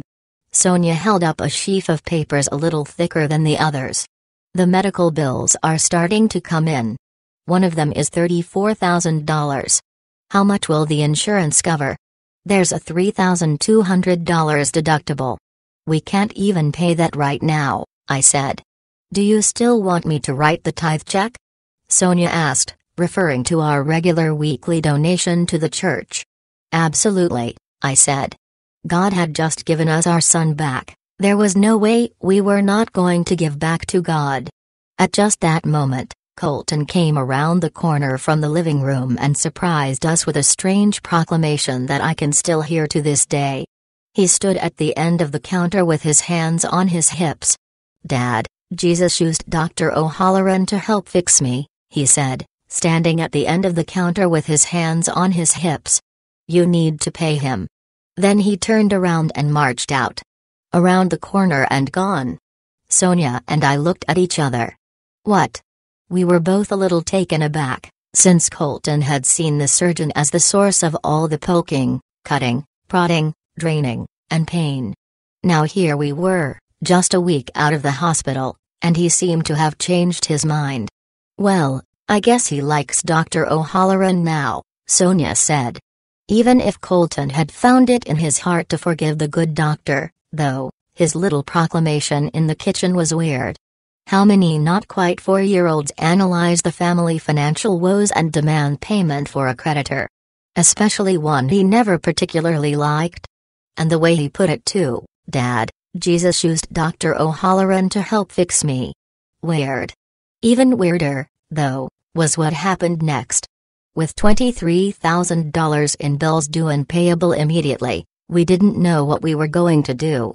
Sonia and I discussed asking our bank for a loan, but it turned out we didn't need to. First, my grandma Ellen, who lives in Ulysses, Kansas, sent us a check to help with the hospital bills. Then, in a single week, more checks started arriving in the mail. Checks for $50, $100, $200, and all with cards and notes that said things like, "We heard about your troubles and we're praying for you," or "God put it on my heart to send you this. I hope it helps." By the end of the week, our mailbox was full again, but with gifts, not bills.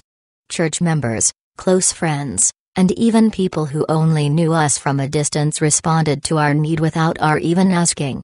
The checks added up to thousands of dollars, and we were astonished when we found that, combined with what my grandmother sent, the total was what we needed to meet that first wave of bills, almost to the dollar. Not long after Colton became a pint-sized collection agent, he got in a little bit of trouble. Nothing huge, just an incident at a friend's house where he got into a tug-of-war over some toys. That evening, I called him to the kitchen table. I was sitting in a straight-back chair, and he climbed up in the chair beside me and knelt in it. Colton leaned on his elbows and regarded me with sky-blue eyes that seemed a little bit sheepish. If you have a preschooler, you know it can sometimes be hard to look past their cuteness and be serious about discipline. But he managed to put a serious look on my face. "Colton," I began, "do you know why you're in trouble?" "Yeah. Because I didn't share," he said, casting his eyes down at the table. "That's right. You can't do that, Colton. You've got to treat people better than that." Colton raised his eyes and looked at me. Yeah, I know, Dad. Jesus told me I had to be nice. His words caught me a little by surprise. It was the way he said it, Jesus told me. But I brushed it aside. His Sunday school teachers must be doing a good job, I thought. Well then, Jesus was right, wasn't he? I said, and that was the end of it. I don't even think I gave Colton any consequences for not sharing. After all, with Jesus in the picture, I'd pretty much been outranked. A couple of weeks later, I began preparing to preside over a funeral at church. The man who had passed away wasn't a member of our congregation, but people in town who don't attend services regularly often want a church funeral for a loved one. Sometimes the deceased is a friend or relative of a church member. Colton must have heard Sonia and me discussing the upcoming service because he walked into the front room one morning and tugged on my shirt tail. "Daddy, what's a funeral?" I had done several funerals at church since Colton was born, but he was at that age where he was starting to become more interested in how and why things work. "Well, buddy, a funeral happens when someone dies. A man here in town died, and his family is coming to the church to say goodbye to him." Instantly, Colton's demeanor changed. His face fell into serious lines, and he stared fiercely into my eyes. Did the man have Jesus in his heart? My son was asking me whether the man who had died was a Christian who had accepted Christ as his savior. But his intensity caught me off guard. "I'm not sure, Colton," I said. I didn't know him very well. Colton's face sponged up in a terrible twist of worry. He had to have Jesus in his heart. He had to know Jesus or he can't get into heaven. Again, his intensity surprised me, especially since he didn't even know this man. I tried to comfort him as best I could. "I've talked to some of the family members, and they told me he did," I said. Colton didn't seem entirely convinced, but his face relaxed a bit. "Well, okay," he said and walked away. For the second time in a couple of weeks, I thought, man, those Sunday school teachers sure are doing a good job. That weekend, Sonia dressed Cassie and Colton in their Sunday best, and we headed the half block down to the church to get ready for the funeral. As we pulled up in the SUV, I saw the your funeral home hearse parked outside. Inside, we found the burnished oak casket standing off to one side of the foyer. Two sets of open doorways led from the foyer into the sanctuary where the family was gathering for the flower service. Before moving to Imperial, I'd never heard of a flower service, but now I think it's a really nice idea. The family gathers before the funeral service, and the funeral director points out each plant, wreath, and flower arrangement, explains who sent it, and reads aloud any message of sympathy attached. "These beautiful purple azaleas come to you in loving memory from the Smith family. The pastor is supposed to be in the flower service." I peeked into the sanctuary and caught the funeral director's eye. He nodded, indicating they were ready to begin. I turned to gather Colton and Cassie, when Colton pointed to the casket. "What's that, Daddy?" I tried to keep it simple. "That's the casket. The man who died is inside it." Suddenly, Colton's face gathered into that same knot of intense concern. He slammed his fists on his thighs, then pointed one finger at the casket and said in a near shout, "Did that man have Jesus?" Sonia's eyes popped wide, and we both glanced at the sanctuary doorway, terrified the family inside could hear our son. He had to. He had to," Colton went on. "He can't get into heaven if he didn't have Jesus in his heart." Sonia grabbed Colton by the shoulders and tried to shush him. But he was not shushable. Now nearly in tears, Colton twisted in her arms and yelled at me, "He had to know Jesus, Dad." Sonia steered him away from the sanctuary, hustling him toward the front doors of the church, with Cassie following. Through the glass doors, I could see Sonia bent down talking to Cassie and Colton outside. Then Cassie took her still struggling brother by the hand and started walking the half block toward home. I didn't know what to think. Where was this sudden concern over whether a stranger was saved, whether he had Jesus in his heart, as Colton put it, coming from? I did know this much: Colton was at that age where if something popped into his head, he'd just blurt it out. Like the time I took him to a restaurant in Madrid, Nebraska, and a guy with really long, straight hair walked in, and Colton asked loudly whether that was a boy or a girl.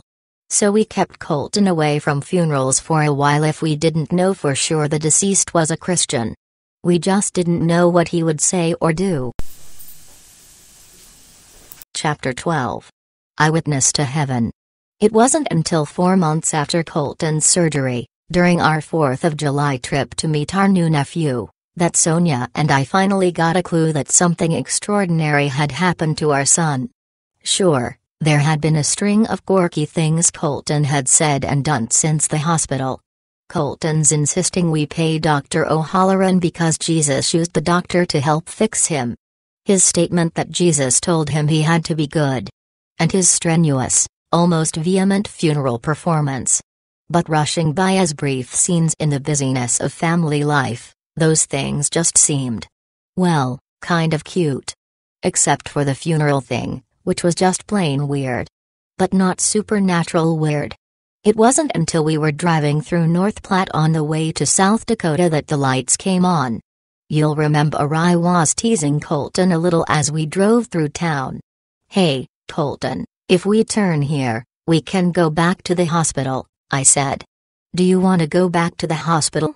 It was that conversation in which Colton said that he went up out of his body, that he had spoken with angels, and had sat in Jesus' lap. And the way we knew he wasn't making it up was that he was able to tell us what we were doing in another part of the hospital. You were in a little room by yourself praying, and Mommy was in a different room and she was praying and talking on the phone. Not even Sonia had seen me in that little room, having my meltdown with God.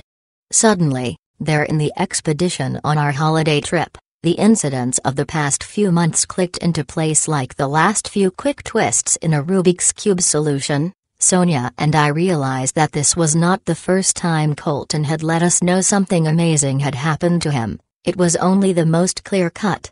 By the time we got to Sioux Falls, we were so busy getting to know our cute baby nephew, catching up on family news, and visiting the waterfall that we didn't have a lot of time to discuss Colton's strange revelations. But during the quiet moments before sleep, a flood of images tumbled through my mind, especially those horrible moments I'd spent in that tiny room at the hospital, raging against God. I thought I had been alone, pouring out my anger and grief in private. Staying strong for Sonia. But my son said he had seen me. Our mini vacation passed without any new disasters, and we returned to Imperial in time for me to preach on Sunday.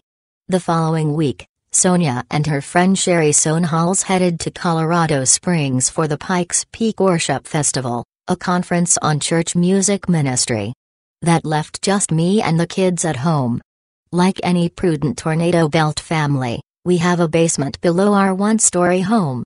Ours is semi-finished, with a small office and a bathroom that lead off a large, multi-purpose, rumpus room area. Colton and I were down there one evening, as I worked on a sermon against the comforting background of my preschooler's action figure war.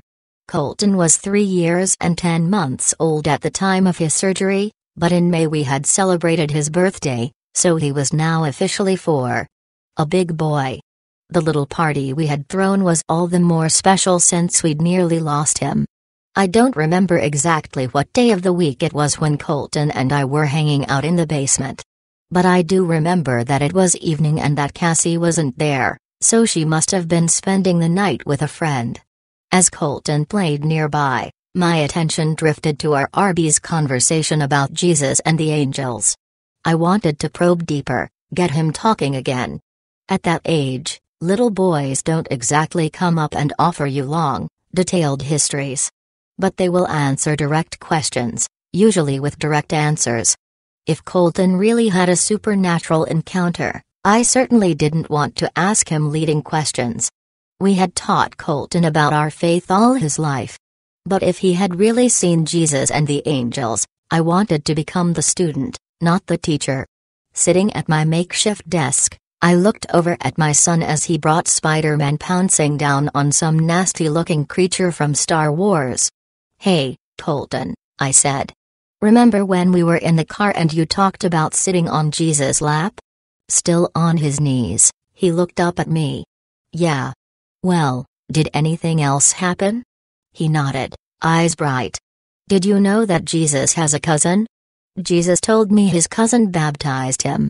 "Yes, you're right," I said. "The Bible says Jesus' cousin's name is John." Mentally, I scolded myself, don't offer information. Just let him talk. "I don't remember his name," Colton said happily, "but he was really nice." "John the Baptist is nice?" Just as I was processing the implications of my son's statement, that he had met John the Baptist, Colton spied a plastic horse among his toys and held it up for me to look at. "Hey, Dad, did you know Jesus has a horse?" "A horse?" "Yeah, a rainbow horse. I got to pet him. There's lots of colors." "Lots of colors?" What was he talking about? "Where are there lots of colors, Colton?" "In heaven, Dad. That's where all the rainbow colors are." That set my head spinning. Suddenly I realized that up until that point, I'd been toying with the idea that maybe Colton had had some sort of divine visitation. Maybe Jesus and the angels had appeared to him in the hospital. I'd heard of similar phenomena many times when people were as near death as Colton had been. Now it was dawning on me that not only was my son saying he had left his body, he was saying he had left the hospital. "You were in heaven?" I managed to ask.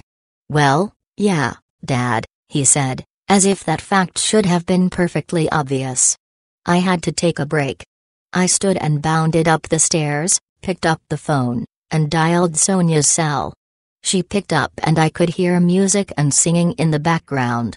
"Do you know what your son just said to me?" "What?" she shouted over the noise. "He told me he met John the Baptist." "What?" I summarized the rest for her and could hear the amazement in her voice on the other end of the line. She tried to press me for details, but the worship conference hall was too loud. Finally we had to give up. "Call me tonight after dinner, okay?"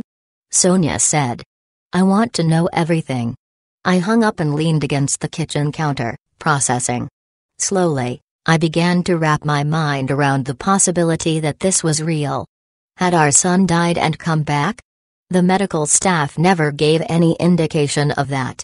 But clearly, something had happened to Colton. He had authenticated that by telling us things he couldn't have known.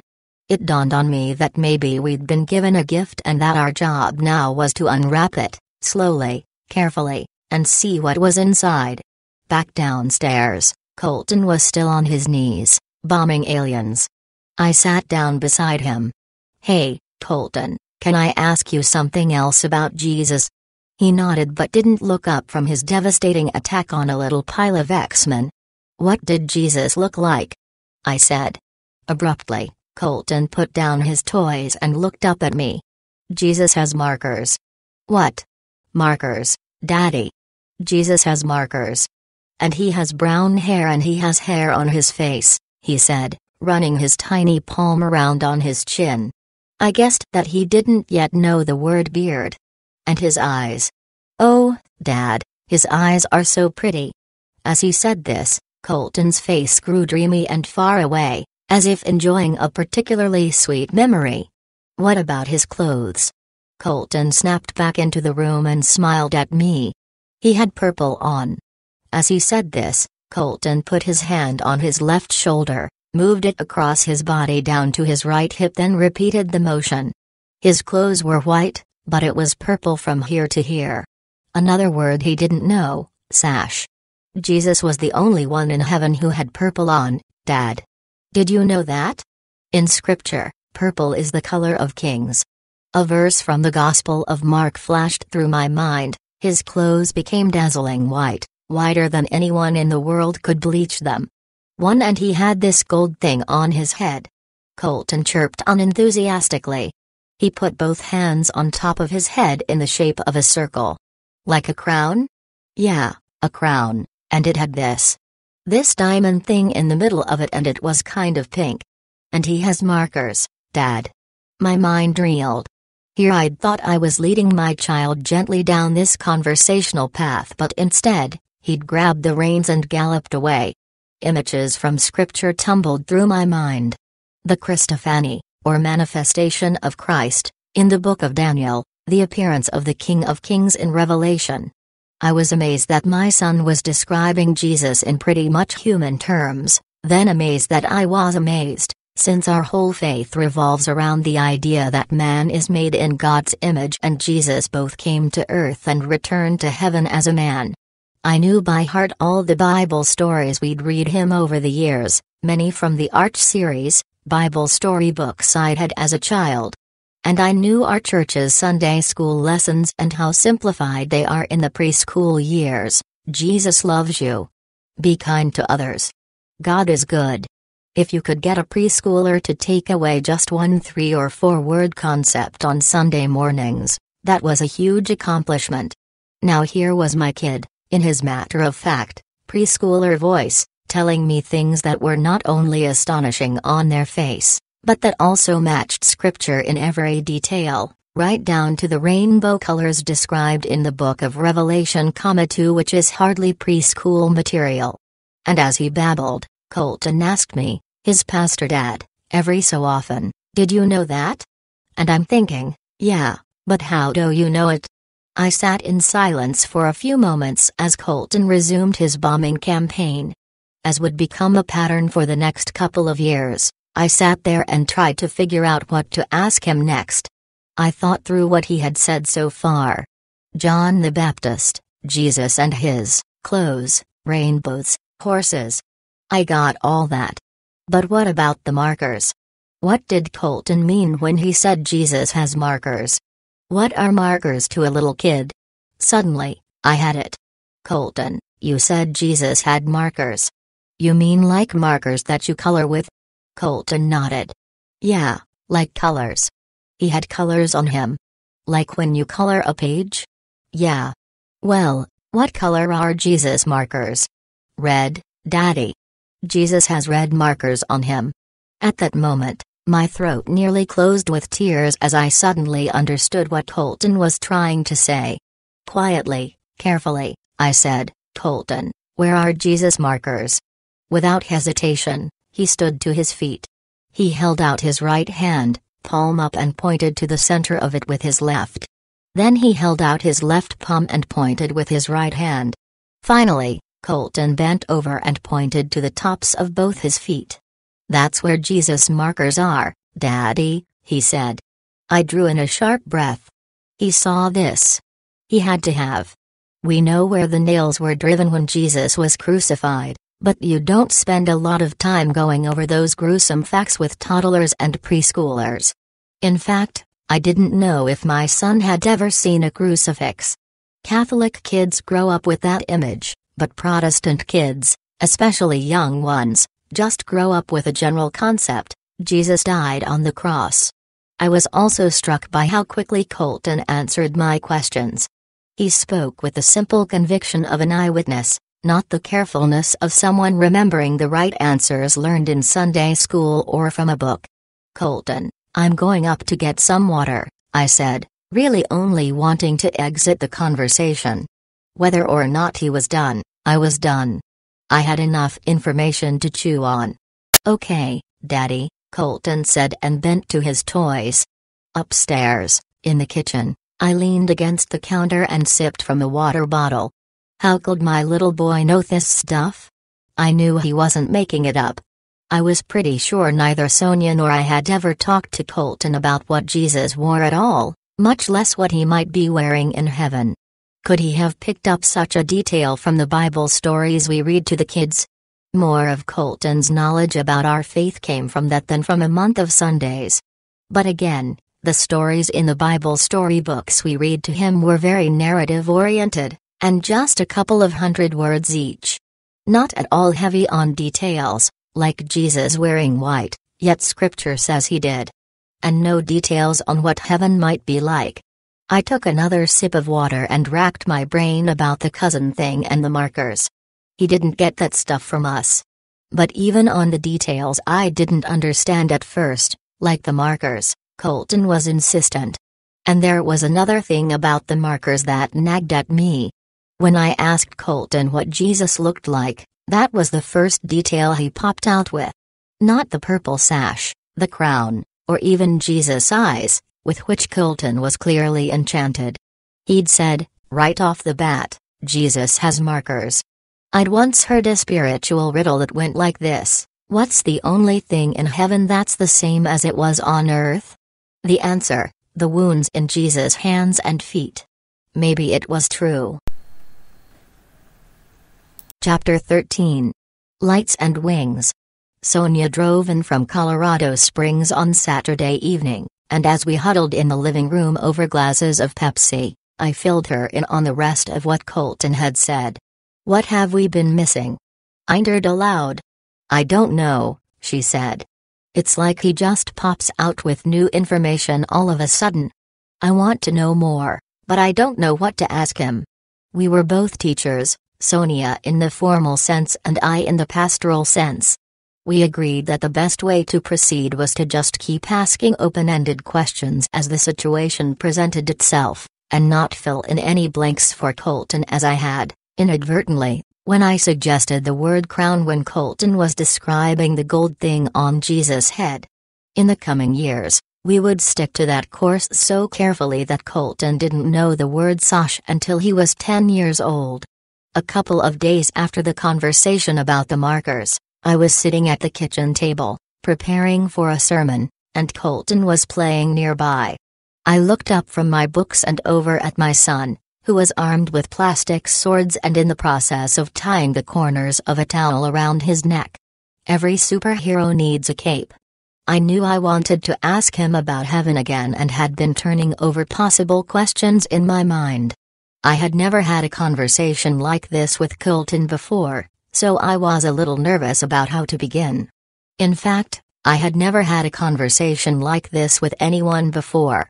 Trying to catch him before he actually did battle, I got Colton's attention and motioned him to come sit with me. He trotted over and climbed into the chair at the end of the kitchen table. "Yes. Remember when you were telling me what Jesus looks like? And about the horse?" He nodded, eyes wide and earnest. "You were in heaven?" He nodded again. I realized I was starting to accept that, yes, maybe Colton really had been to heaven. I felt like our family had received a gift and, having just peeled back the top layer of tissue paper, knew its general shape. Now I wanted to know what all was in the box. "Well, what did you do in heaven?" I ventured. "Homework." "Homework?" That wasn't what I was expecting. "Choir practice, maybe, but homework? What do you mean?" Colton smiled.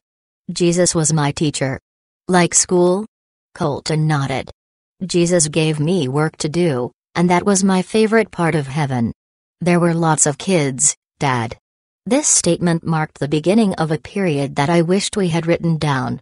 During this conversation and for the next year or so, Colton could name a lot of the kids he said were in heaven with him. He doesn't remember their names now, though, and neither do Sonia nor I. This was also the first time Colton had mentioned other people in heaven. I mean, other than Bible figures like John the Baptist, but I have to admit that I sort of thought of him as, well, a character more than a regular person like you and me. It sounds kind of dumb since Christians talk all the time about going to heaven when we die.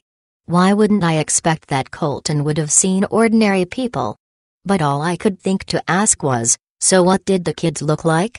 What do people look like in heaven? "Everybody's got wings," Colton said. "Wings, huh? Did you have wings?" I asked. "Yeah, but mine weren't very big."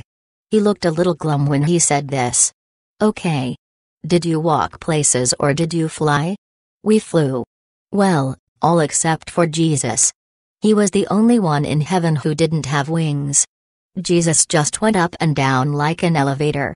The book of Acts flashed into my head, the scene of Jesus' ascension, when Jesus told the disciples that they would be his witnesses, that they would tell people all over the world about him. After he said this, the scripture says, Jesus was taken up before their very eyes, and a cloud hid him from their sight. They were looking intently up into the sky as he was going, when suddenly two men dressed in white stood beside them. "Men of Galilee," they said, "why do you stand here looking into the sky? This same Jesus, who has been taken from you into heaven, will come back in the same way you have seen him go into heaven." Jesus went up. And will come down. Without wings. To a kid, that could look like an elevator. Colton broke into my thoughts. "Everyone kind of looks like angels in heaven, Dad." "What do you mean?" "All the people have a light above their head." I racked my brain for what I knew about angels and light. In the Bible, when angels show up, they're sometimes dazzlingly bright, blinding almost. When Mary Magdalene and the other women showed up outside Jesus' tomb on the third day after he was buried, the Gospels say that an angel met them, sitting on the tombstone that had somehow been rolled away. His appearance was like lightning, and his clothes were white as snow. I remembered that the book of Acts talks about the disciple Stephen. As he was being accused of heresy before a Jewish court, they saw that his face became as bright as an angel's. Not long after, Stephen was stoned to death. The Apostle John in the book of Revelation wrote that he saw a mighty angel coming down from heaven, surrounded by a cloud, with a rainbow over his head, and that the angel's face shone like the sun. I couldn't remember angels having lights over their heads specifically, or halos, as some would call them, but I also knew that Colton's experience of angels in storybooks and scripture did not include lights over angels' heads. And he didn't even know the word halo. I don't know that he'd ever even seen one, since our bedtime Bible stories and the Sunday school lessons at church are closely aligned with scripture. Still, what he said intrigued me for another reason. A friend of ours, the wife of a pastor at a church in Colorado, had once told me about something her daughter, Hannah, said when she was 3 years old. After the morning service was over one Sunday, Hannah tugged on her mom's skirt and asked, "Mommy, why do some people in church have lights over their heads and some don't?" At the time, I remember thinking two things. First, I would have knelt down and asked Hannah, "Did I have a light over my head? Please say yes." I also wondered what Hannah had seen, and whether she had seen it because, like my son, she had a childlike faith. When the disciples asked Jesus who is the greatest in the kingdom of heaven, Jesus called a little boy from the crowd and had him stand among them as an example. "I tell you the truth," Jesus said, "unless you change and become like little children, you will never enter the kingdom of heaven. Therefore, whoever humbles himself like this child is the greatest in the kingdom of heaven. Whoever humbles himself like this child." What is childlike humility? It's not the lack of intelligence, but the lack of guile. The lack of an agenda. It's that precious, fleeting time before we have accumulated enough pride or position to care what other people might think. The same unself-conscious honesty that enables a 3-year-old to splash joyfully in a rain puddle, or tumble laughing in the grass with a puppy, or point out loudly that you have a booger hanging out of your nose, is what is required to enter heaven. It is the opposite of ignorance. It is intellectual honesty, to be willing to accept reality and to call things what they are even when it is hard. All this flashed through my mind in an instant, but I remained non-committal. "A light, huh?" was all I said. "Yeah, and they have yellow from here to here," he said, making the sash motion again, left shoulder to right hip. "And white from here to here." He placed his hands on his shoulders, then bent forward and touched the tops of his feet. I thought of the man who appeared to the prophet Daniel, on the 24th day of the first month, as I was standing on the bank of the great river, the Tigris. I looked up and there before me was a man dressed in linen, with a belt of the finest gold around his waist. His body was like chrysolite, his face like lightning, his eyes like flaming torches, his arms and legs like the gleam of burnished bronze. Colton then made the sash motion again and said that people in heaven wore different colors there than the angels did. By now my new information meter was nearly begged, but there was one more thing I had to know.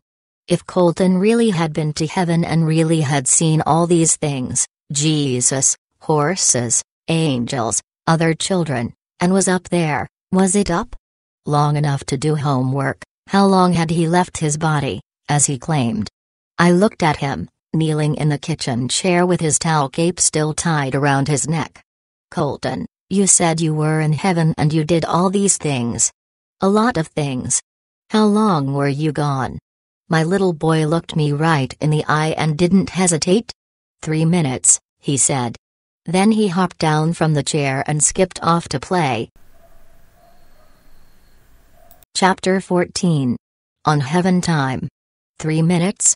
As Colton began to set up for an epic plastic sword fight with an unseen villain, I marveled at his answer. He had already authenticated his experience by telling me things he could not otherwise have known. But now I had to square his answer, 3 minutes, with all the rest. I stared down at my Bible, lying open on the kitchen table, and turned over the possibilities in my mind. 3 minutes. It wasn't possible that Colton could have seen and done everything he described so far in just 3 minutes. Of course, he wasn't old enough to tell time yet, so maybe his sense of 3 actual minutes wasn't the same as an adult's. Like most parents, I was pretty sure Sonia and I weren't helping that issue, promising to be off the phone, for example, or finished talking in the yard with a neighbor, or done in the garage in 5 more minutes, then wrapping it up 20 minutes later. It was also possible that time in heaven doesn't track with time on earth. The Bible says that with the Lord, a day is like 1,000 years, and 1,000 years are like a day. Some interpret that as a literal exchange, as in, 2 days equals 2,000 years. I've always taken it to mean that God operates outside of our understanding of time. Time on Earth is keyed to a celestial clock, governed by the solar system. But the Bible says there is no sun in heaven because God is the light there. Maybe there is no time in heaven. At least not as we understand it. On the other hand, Colton's 3 minutes answer was as straight up and matter of fact as if he'd told me he'd had Lucky Charms for breakfast. As far as our clock goes, he could have been right. For him to leave his body and return to it, he couldn't have been gone long. Especially since we'd never received any kind of report saying Colton had ever been clinically dead.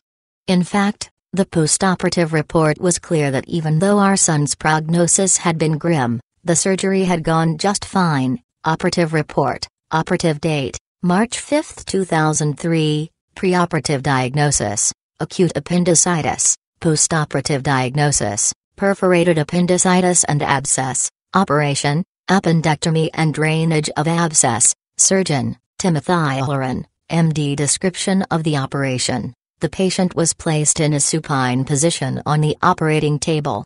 Under general anesthesia, the abdomen was prepped and draped in a sterile fashion. A transverse incision was made in the right lower quadrant and carried down through all layers in the peritoneal cavity. The patient had a perforated appendix with an abscess. The appendix was delivered up in the operative field. A thought hit me like a brick: Colton didn't die. How could he have gone to heaven if he didn't die? A couple of days passed as I chewed on that.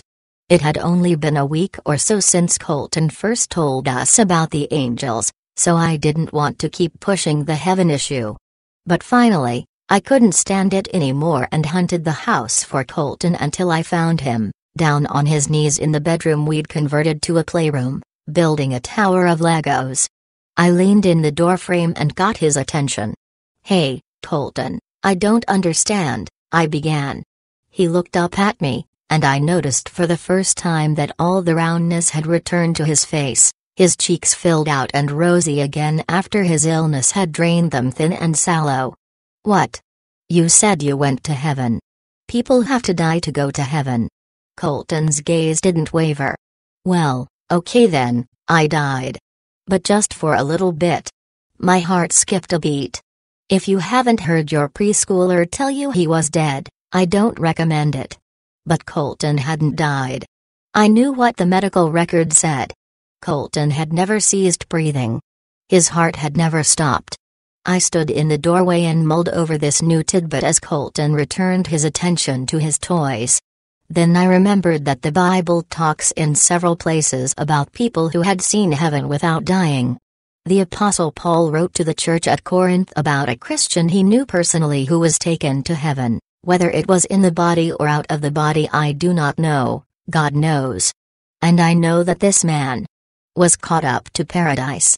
He heard inexpressible things, things that man is not permitted to tell. Then, of course, there was John the Apostle, who described heaven in great detail in the book of Revelation. John had been exiled to the island of Patmos, where an angel visited him and commanded him to write down a series of prophecies to various churches. John wrote, "After this I looked, and there before me was a door standing open in heaven. And the voice I had first heard speaking to me like a trumpet said, 'Come up here, and I will show you what must take place after this.' At once I was in the Spirit, and there before me was a throne in heaven with someone sitting on it. And the one who sat there had the appearance of jasper and carnelian. A rainbow, resembling an emerald, encircled the throne. Rainbows. Now where had I heard that recently? As I stood there and thought through a scriptural basis for experiencing heaven without dying, I realized that Colton, in telling me he had died for a little bit, had only been trying to match up his pastor dad's assertion with what he knew to be the facts of his own experience. Kind of like walking outside and finding that the street is wet, and concluding, well, okay, it must have rained. See, I had this tidy little box that said, "People have to die to go to heaven," and Colton, trusting me, concluded, well, I must have died then, because I was there. Suddenly, he piped up again. "Daddy, remember when I yelled for you in the hospital when I waked up?" How could I forget? It was the most beautiful sound I'd ever heard. "Of course I do," I said. "Well, the reason I was yelling was that Jesus came to get me. He said I had to go back because he was answering your prayer. That's how come I was yelling for you." Suddenly, my knees felt weak underneath me. I flashed back to my prayers alone, raging at God, and my prayers in the waiting room, quiet and desperate. I remembered how scared I was, agonizing over whether Colton would hang on through the surgery, whether he'd live long enough for me to see his precious face again. Those were the longest, darkest 90 minutes of my life. And Jesus answered my prayer? Personally. After I had yelled at God, chastising him, questioning his wisdom and his faithfulness. Why would God even answer a prayer like that? And how did I deserve his mercy? Chapter 15. Confession. The first weeks of July burned into the plains, nurturing the cornfield with all the heat of a giant greenhouse. Wedgwood blue skies arced over Imperial almost every day, the air buzzing with mosquitoes in the sunshine and singing with crickets by starlight. Around the middle of July, I drove over to Greeley, Colorado, for the church district conference. The gathering of about 150 pastors, pastors' wives, and delegates from Nebraska and Colorado was meeting at the church pastored by Steve Wilson, the same church I'd visited back in March while Sonia stayed back at the Harris's home, nursing Colton when we all thought he had a stomach flu. Roman Catholics practice confession as a sacrament, sharing their sins and shortcomings with a priest. Protestants practice confession, too, though a little less formally, often confiding in God without an intermediary. But Colton's recent revelation that my raging prayers had ascended directly to heaven, and had received an equally direct response, made me feel like I had some additional confessing to do. I didn't feel good about having been so angry with God. When I was so upset, burning with righteous anger that he was about to take my child, guess who was holding my child? Guess who was loving my child, unseen? As a pastor, I felt accountable to other pastors for my own lack of faith. So at Greeley Wesleyan during the conference, I asked Phil Harris, our district superintendent, if I could have a few minutes to share. He agreed, and when the time came, I stood up before my peers in the sanctuary that on Sunday mornings held around 1,000 people in its pews. After delivering a brief update on Colton's health, I thanked these men and women for their prayers on behalf of our family. Then I began my confession. Most of you know that before everything happened with Colton, I had broken my leg and gone through the kidney stone operation, then the mastectomy. I had had such a bad year that some people had started calling me Pastor Job. The sanctuary echoed with gentle laughter. But none of that stuff hurt like watching what Colton was going through, and I got really mad at God. I continued. I'm a guy. Guys do something. And all I felt like I could do was yell at God. I described briefly my attitude in that little room in the hospital, blasting God, blaming him for Colton's condition, whining about how he had chosen to treat one of his pastors, as though I should somehow be exempt from troubles because I was doing his work. At that time, when I was so upset and so outraged, can you believe that God chose to answer that prayer? I said.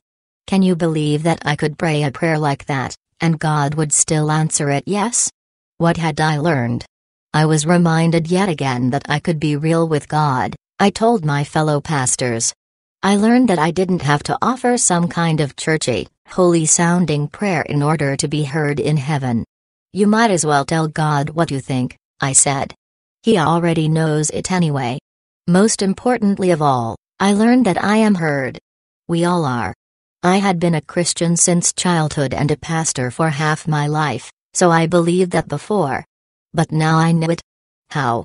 As the nurses wheeled my son away screaming, "Daddy, Daddy, don't let them take me." When I was angry at God because I couldn't go to my son, hold him, and comfort him, God's son was holding my son in his lap. Chapter 16. Pop. On a sun-drenched day in August, 4-year-old Colton hopped into the passenger seat of my red pickup, and the two of us headed off to Ben-Kelman. I had to drive out there to bid a job and decided to take Colton with me. He wasn't particularly interested in the installation of industrial-sized garage doors. But he loved riding in my little Chevy diesel because, unlike the Expedition where he had a limited view from the back seat, his car seat rode high in the Chevy, and he could see everything.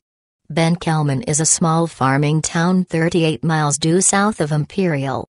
Incorporated in 1887, it's fraying a bit at the edges like a lot of communities in rural Nebraska, its population declining as technology eats up agricultural jobs and people move to bigger cities in search of work. I steered past the familiar fertilizer and potato plants that rise at the east end of Imperial, then turned south toward Enders Lake.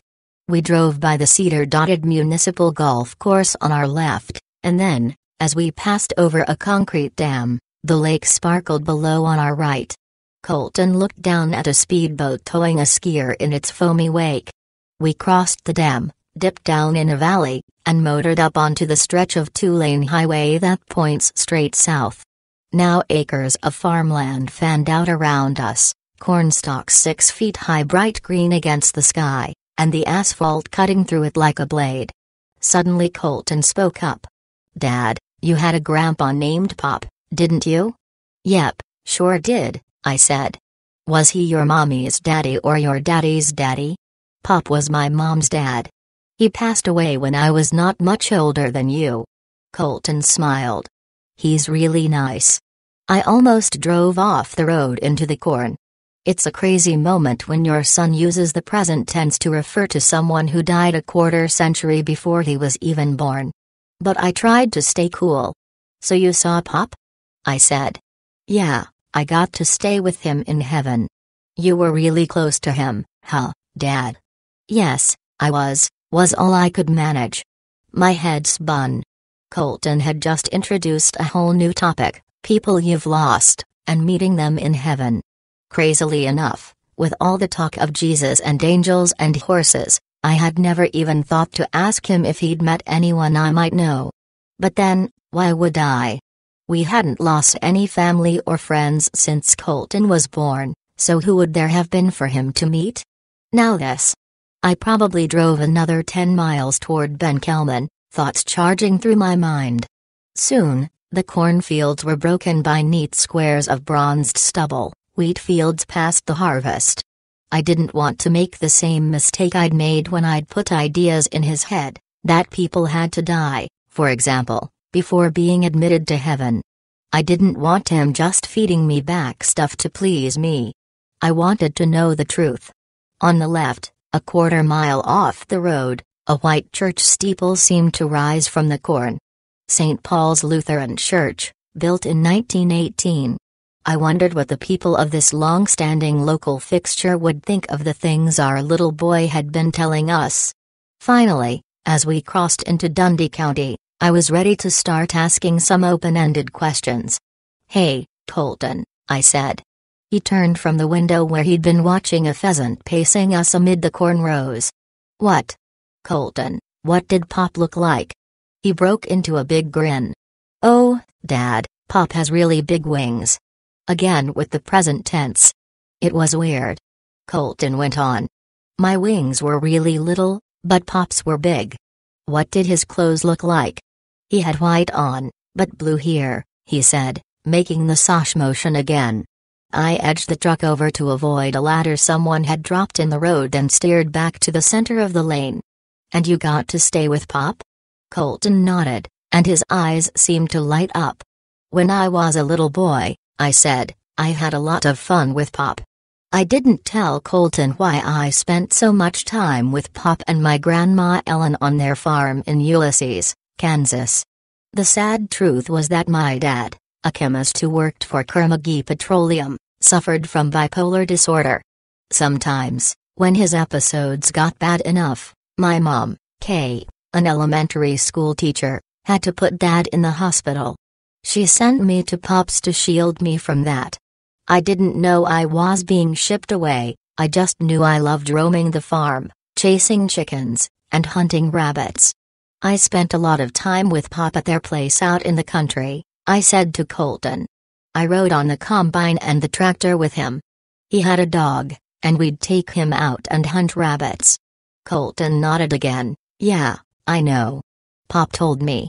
Well, I didn't know what to say to that, so I said, "The dog's name was Charlie Brown, and he had one blue eye and one brown one."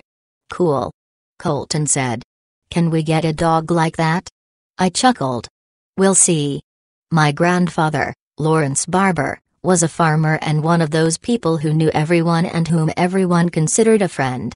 He started most of his days before dawn, beating it from his farmhouse in Ulysses, Kansas, down to the local donut shop to swap stories.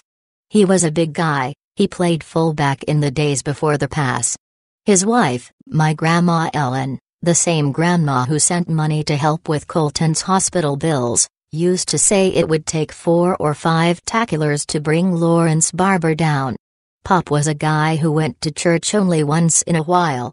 He was kind of private about spiritual things, the way a lot of men tend to be. I was about 6 years old when he died after driving off the road late one night. Pop's Crown Victoria hit a power pole, cracking it in half. The top half of the pole keeled over and smashed into the Crown Victoria's roof, but the car's momentum carried Pop another half-mile into a field. The accident knocked out the power at a feed yard a little way back in the direction Pop had come from, prompting a worker there to investigate. Pop was apparently alive and breathing right after the accident, because rescue workers found him stretched across the passenger seat, reaching for the door handle to try to escape from the car. But when he arrived by ambulance at the hospital, doctors pronounced him dead. He was only 61 years old. I remember seeing my mother in anguish at the funeral, but her grief didn't end there. As I got older, I'd sometimes catch her in prayer, with tears gently sliding down her cheeks.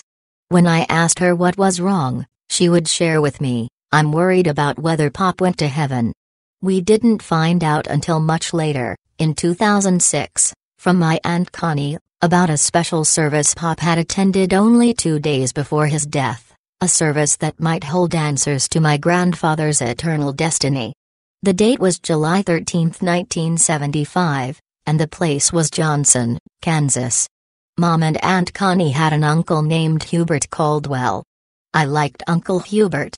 Not only was Hubert a simple country preacher, But he loved to talk and was the type who was easy to talk to. I also enjoyed Hubert because he was shorter than me. Looking down to visit with anyone happens so rarely for me that even the opportunity feels like a privilege. Uncle Hubert had invited Pop, Connie, and many others to revival services he was leading in his little country church. From behind his pulpit at the Church of God of Apostolic Faith, Hubert closed his message by asking if anyone wanted to give his life to Christ. Uncle Hubert saw Pop raise his hand.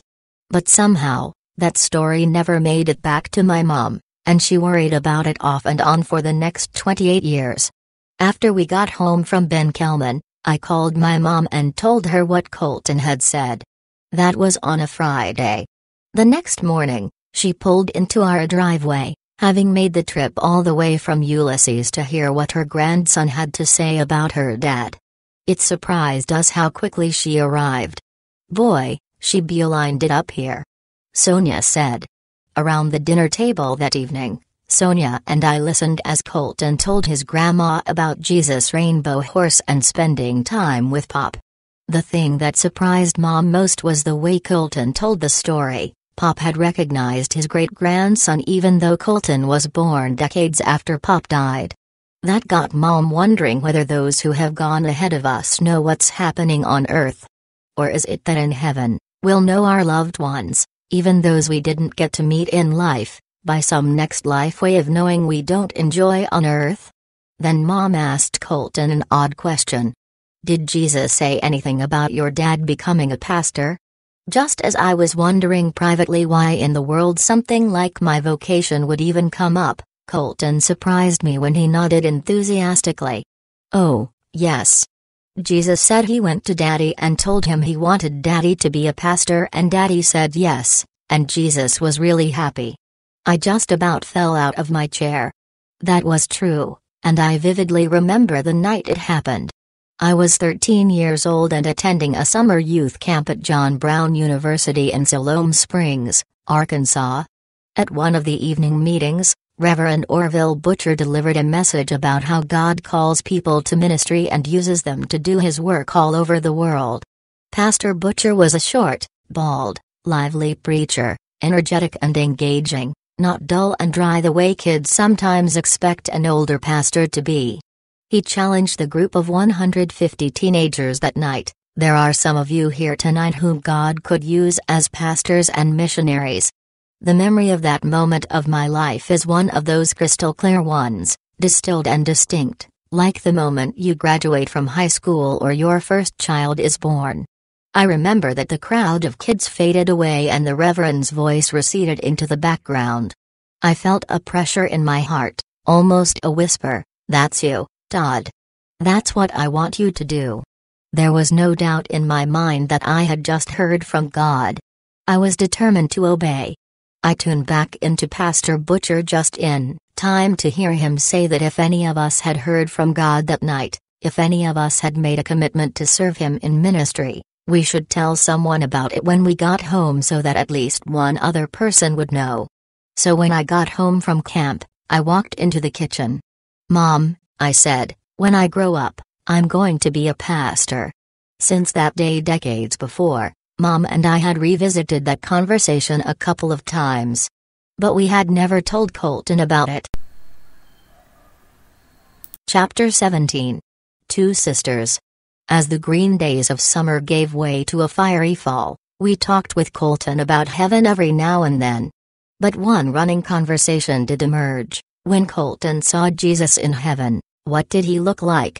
The reason for the frequency of this particular topic was that as a pastor, I wound up spending a lot of time at hospitals, in Christian bookstores, and at other churches, all places where there are lots of drawings and paintings of Christ. Often, Sonia and the kids were with me, so it became sort of a game. When we came across a picture of Jesus, we'd ask Colton, "What about this one? Is that what Jesus looks like?" Invariably, Colton would peer for a moment at the picture and shake his tiny head. "No, the hair's not right," he would say. Or, "The clothes aren't right." This would happen dozens of times over the next 3 years. Whether it was a poster in a Sunday school room, A rendering of Christ on a book cover, or a reprint of an old master's painting hanging on the wall of an old folks' home, Colton's reaction was always the same. He was too young to articulate exactly what was wrong with every picture, he just knew they weren't right. One evening in October, I was sitting at the kitchen table, working on a sermon. Sonia was around the corner in the living room, working on the business books, processing job tickets, and sorting through payables. Cassie played Barbie dolls at her feet. I heard Colton's footsteps padding up the hallway and caught a glimpse of him circling the couch, where he then planted himself directly in front of Sonia.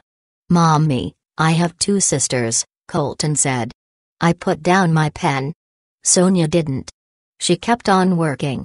Colton repeated himself. "Mommy, I have two sisters." Sonia looked up from her paperwork and shook her head slightly. "No, you have your sister, Cassie, and... Do you mean your cousin, Tracy?" "No." Colton clipped off the word adamantly. "I have two sisters. You had a baby die in your tummy, didn't you?" At that moment, time stopped in the Burpo household, and Sonia's eyes grew wide. Just a few seconds before, Colton had been trying unsuccessfully to get his mom to listen to him. Now, even from the kitchen table, I could see that he had her undivided attention. "Who told you I had a baby die in my tummy?" Sonia said, her tone serious. "She did, Mommy. She said she died in your tummy." Then Colton turned and started to walk away. He had said what he had to say and was ready to move on. But after the bomb he'd just dropped, Sonia was just getting started. Before our son could get around the couch, Sonia's voice rang out in an all-hands-on-deck red alert. "Colton Todd Burpo, you get back here right now." Colton spun around and caught my eye. His face said, "What did I just do?" I knew what my wife had to be feeling. Losing that baby was the most painful event of her life. We had explained it to Cassie, she was older. But we hadn't told Colton, judging the topic a bit beyond a 4-year-old's capacity to understand. From the table, I watched quietly as emotions rioted across Sonia's face. A bit nervously, Colton slunk back around the couch and faced his mom again, this time much more warily. "It's okay, Mommy," he said. "She's okay. God adopted her." Sonia slid off the couch and knelt down in front of Colton so that she could look him in the eyes. "Don't you mean Jesus adopted her?" she said. "No, Mommy. His dad did." Sonia turned and looked at me. In that moment, she later told me, she was trying to stay calm, but she was overwhelmed. Our baby is a girl, she thought. Sonia focused on Colton, and I could hear the effort it took to steady her voice. "So what did she look like?" "She looked a lot like Cassie," Colton said. "She is just a little bit smaller, and she has dark hair." Sonia's dark hair. As I watched, a blend of pain and joy played across my wife's face. "Cassie and Colton have my blonde hair." She had even jokingly complained to me before, "I carry these kids for 9 months, and they both come out looking like you." Now there was a child who looked like her. A daughter. I saw the first hint of moisture glint in my wife's eyes. Now Colton went on without prompting. "In heaven, this little girl ran up to me, and she wouldn't stop hugging me," he said in a tone that clearly indicated he didn't enjoy all this hugging from a girl. "Maybe she was just happy that someone from her family was there," Sonia offered. "Girls hug. When we're happy, we hug." Colton didn't seem convinced. Sonia's eyes lit up and she asked, "What was her name?" "What was the little girl's name?" Colton seemed to forget about all the yucky girl hugs for a moment. "She doesn't have a name." "You guys didn't name her." "How did he know that?" "You're right, Colton," Sonia said. "We didn't even know she was a she." Then Colton said something that still rings in my ears. "Yeah, she said she just can't wait for you and Daddy to get to heaven." From the kitchen table, I could see that Sonia was barely holding it together.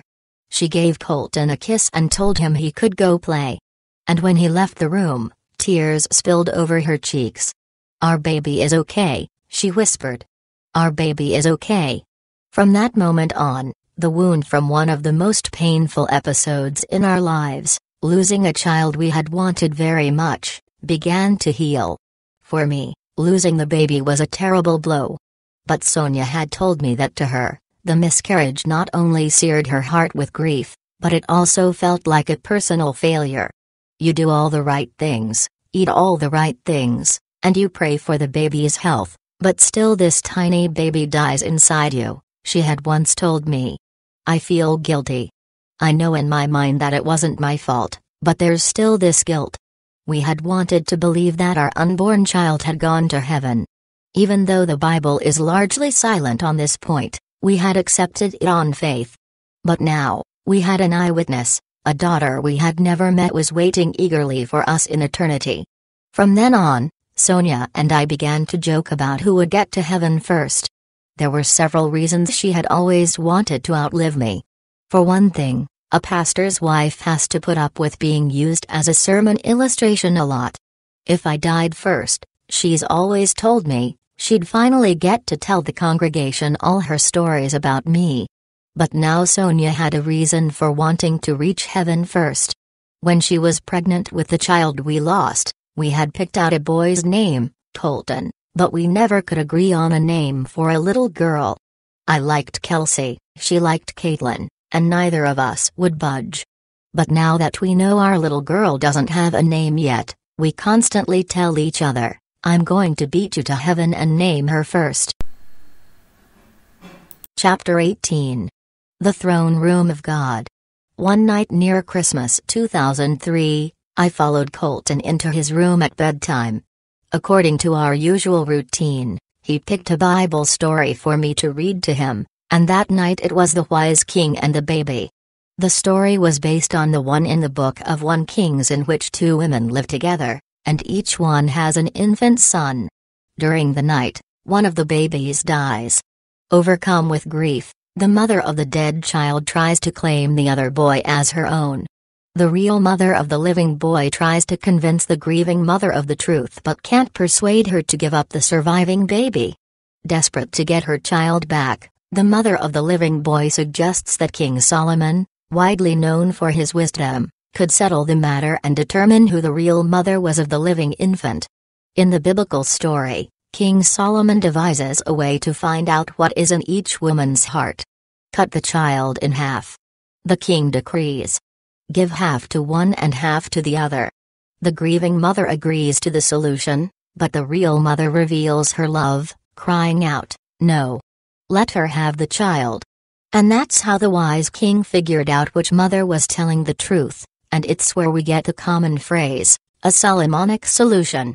I came to the end of the story, and Colton and I had our usual good-natured argument over reading it again, and again and again. This time, I won. As we knelt on the floor to pray, I laid the book aside on the carpet, and it fell open to an illustration that pictured King Solomon sitting on his throne. It dawned on me that the Bible talks about God's throne in several places. For example, the author of the book of Hebrews urges believers to approach the throne of grace with confidence, and says that after Jesus had completed his work on earth, he sat down at the right hand of the throne of God. And there's that glorious chapter in the book of Revelation that describes God's throne. I saw the holy city, the New Jerusalem, coming down out of heaven from God, prepared as a bride beautifully dressed for her husband. And I heard a loud voice from the throne saying, "Now the dwelling of God is with men, and he will live with them. They will be his people, and God himself will be with them and be their God. He will wipe every tear from their eyes. There will be no more death or mourning or crying or pain, for the old order of things has passed away." He who is seated on the throne said, "I am making everything new." I did not see a temple in the city, because the Lord God Almighty and the Lamb are its temple. The city does not need the sun or the moon to shine on it, for the glory of God gives it light, and the Lamb is its lamp. "Hey, Colton," I said, kneeling next to him, "when you were in heaven, did you ever see God's throne?" Colton looked at me quizzically. "What's a throne, Daddy?" I picked up the Bible storybook and pointed to the picture of Solomon seated in his court. A throne is like the king's chair. It's the chair that only the king can sit in. Oh, yeah. I saw that a bunch of times, Colton said. My heart sped up a little. Was I really going to get a glimpse into the throne room of heaven? Well, what did God's throne look like? It was big, Dad. Really, really big, because God is the biggest one there is. And He really, really loves us, Dad. You can't believe how much He loves us. When he said this, a contrast struck me. Colton, a little guy, was talking about a being so big, but in the next breath, he was talking about love. For one thing, God's size clearly wasn't scary to Colton, but it was also interesting to me that as eager as Colton was to tell about what God looked like, he was just as eager to tell me what God felt like toward us. And do you know that Jesus sits right next to God? Colton went on excitedly. Jesus' chair is right next to his dad's. That blew me away. There's no way a 4-year-old knows that. It was another one of those moments when I thought, he had to have seen this. I was pretty sure he had never even heard of the book of Hebrews, but there was one way to find out. Colton, which side of God's throne was Jesus sitting on? I asked. Colton climbed up on the bed and faced me on his knees. Well, pretend like you're in God's throne. Jesus sat right there, he said, pointing to my right side.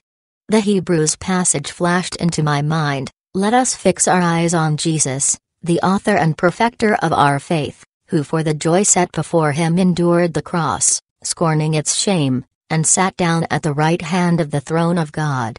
Wow! Here was a rare case where I had tested Colton's memories against what the Bible says, and he passed without batting an eye. But now I had another question, one I didn't know the answer to, at least not an answer from the Bible. Well, who sits on the other side of God's throne? I said. Oh, that's easy, Dad. That's where the angel Gabriel is. He's really nice. Gabriel. That makes sense. I remembered the story of John the Baptist and the moment when Gabriel arrived to deliver the news of John the Baptist's coming birth. But the angel said to him, "Do not be afraid, Zechariah, your prayer has been heard. Your wife Elizabeth will bear you a son, and you are to give him the name John. He will be a joy and a light to you, and many will rejoice because of his birth, for he will be great in the sight of the Lord." Zechariah asked the angel, "How can I be sure of this? I am an old man and my wife is well along in years." The angel answered, "I am Gabriel. I stand in the presence of God, and I have been sent to speak to you and to tell you this good news." I stand in the presence of God, Gabriel told Zechariah. And now, more than 2,000 years later, my little boy was telling me the same thing. So I'd had my glimpse into God's throne room, but Colton's descriptions had me wondering, if God the Father was seated on his throne with Jesus on his right and Gabriel on his left, where was Colton? Colton had already crawled underneath his blanket, his blonde head nestled against a Spider-Man pillowcase. "Where did you sit, Colton?" I asked. "They brought in a little chair for me," he said, smiling. "I sat by God the Holy Spirit." "Did you know that God is 3 persons, Dad?" "Yeah, I think I know that one," I said and smiled. "I was sitting by God the Holy Spirit because I was praying for you. You needed the Holy Spirit, so I prayed for you." This took my breath away. Colton saying that he was praying for me in heaven reminded me of the letter to the Hebrews, where the writer says, "Therefore, since we are surrounded by such a great cloud of witnesses, let us run with perseverance the race marked out for us." "What does God look like?" I said. "God the Holy Spirit." Colton furrowed his brow. "That's kind of a hard one. He's kind of blue." Just as I was trying to picture that, Colton shifted course again. "You know, that's where I met Pop." "You met Pop sitting by the Holy Spirit?" Colton nodded vigorously, smiling at what seemed a pleasant memory. "Yep. Pop came up to me and said, 'Is Todd your dad?' And I said yes. And Pop said, He's my grandson. How many times, when I presided over a funeral, had mourners delivered the usual well-meaning platitudes, "Well, she's in a better place," or "We know he's looking down on us, smiling," or "You'll see him again." Of course, I believed those things in theory, but to be honest, I couldn't picture them. Now, with what Colton had said about Pop and about his sister, I began to think about heaven in a different way. Not just a place with jeweled gates, shining rivers, and streets of gold, but a realm of joy and fellowship, both for those who are with us in eternity and those still on earth, whose arrival we eagerly anticipated. A place where I would one day walk and talk with my grandfather who had meant so much to me, and with the daughter I had never met. With all my heart, I wanted to believe. At that moment, the details of our conversations began to pile up in my mind like a stack of Polaroids, pictures of heaven that seemed uncannily accurate from the descriptions we all have available to us in the Bible, all of us who can read, that is. But these details were obscure to most adults, much less a kid of Colton's young age. The nature of the Trinity, the role of the Holy Spirit, Jesus sitting at the right hand of God. I believed. But how could I be sure? I smoothed Colton's blanket across his chest and tucked him in snug the way he liked, and for the first time since he started talking about heaven, I intentionally tried to trip him up. "I remember you saying you stayed with Pop," I said. "So when it got dark and you went home with Pop, what did you two do?" Suddenly serious, Colton scowled at me. "It doesn't get dark in heaven, Dad." "Who told you that?" I held my ground. "What do you mean it doesn't get dark? God and Jesus light up heaven. It never gets dark. It's always bright." The joke was on me. Not only had Colton not fallen for the "when it gets dark in heaven" trick, but he could tell me why it didn't get dark. The city does not need the sun or the moon to shine on it, for the glory of God gives it light, and the Lamb is its lamp. Chapter 19. Jesus really loves the children. For months in late 2003 and early 2004, there was a certain set of things that Colton seemed to fixate on. He talked about death and dying more weird, really weird, for a kid his age. He also shared more about what heaven looks like. These details came out in bits and pieces over dinner, while he ran errands with Sonia and me, and during the general flow of life. He saw the gates of heaven, he said. They were made of gold and there were pearls on them. The heavenly city itself was made of something shiny, like gold or silver. The flowers and trees in heaven were beautiful, and there were animals of every kind. No matter what new tidbits he revealed, though, Colton had one consistent theme: he talked constantly about how much Jesus loves the children. I mean that, constantly. He would wake up in the morning and tell me, "Hey Dad, Jesus told me to tell you, he really loves the children." Over dinner at night, "Remember, Jesus really loves the children." Before bed, as I helped him brush his teeth, "Hey, Daddy, don't forget," he'd say, garbling the words through a mouthful of toothpaste foam, "Jesus said he really, really loves the children." Sonia got the same treatment. She had begun working part-time again by then, and on the days she stayed home with Colton, he chirped all day long about Jesus loving the children. It got so that it didn't matter what Bible story she or I read to our tiny evangelist at night, whether from the Old Testament, the New Testament, about Moses or Noah or King Solomon, Colton wrapped up the night with the same message: Jesus loves the children. Finally I had to tell him, "Colton, we get it. You can stop. When I get to heaven, you are exonerated. I will tell Jesus you did your job."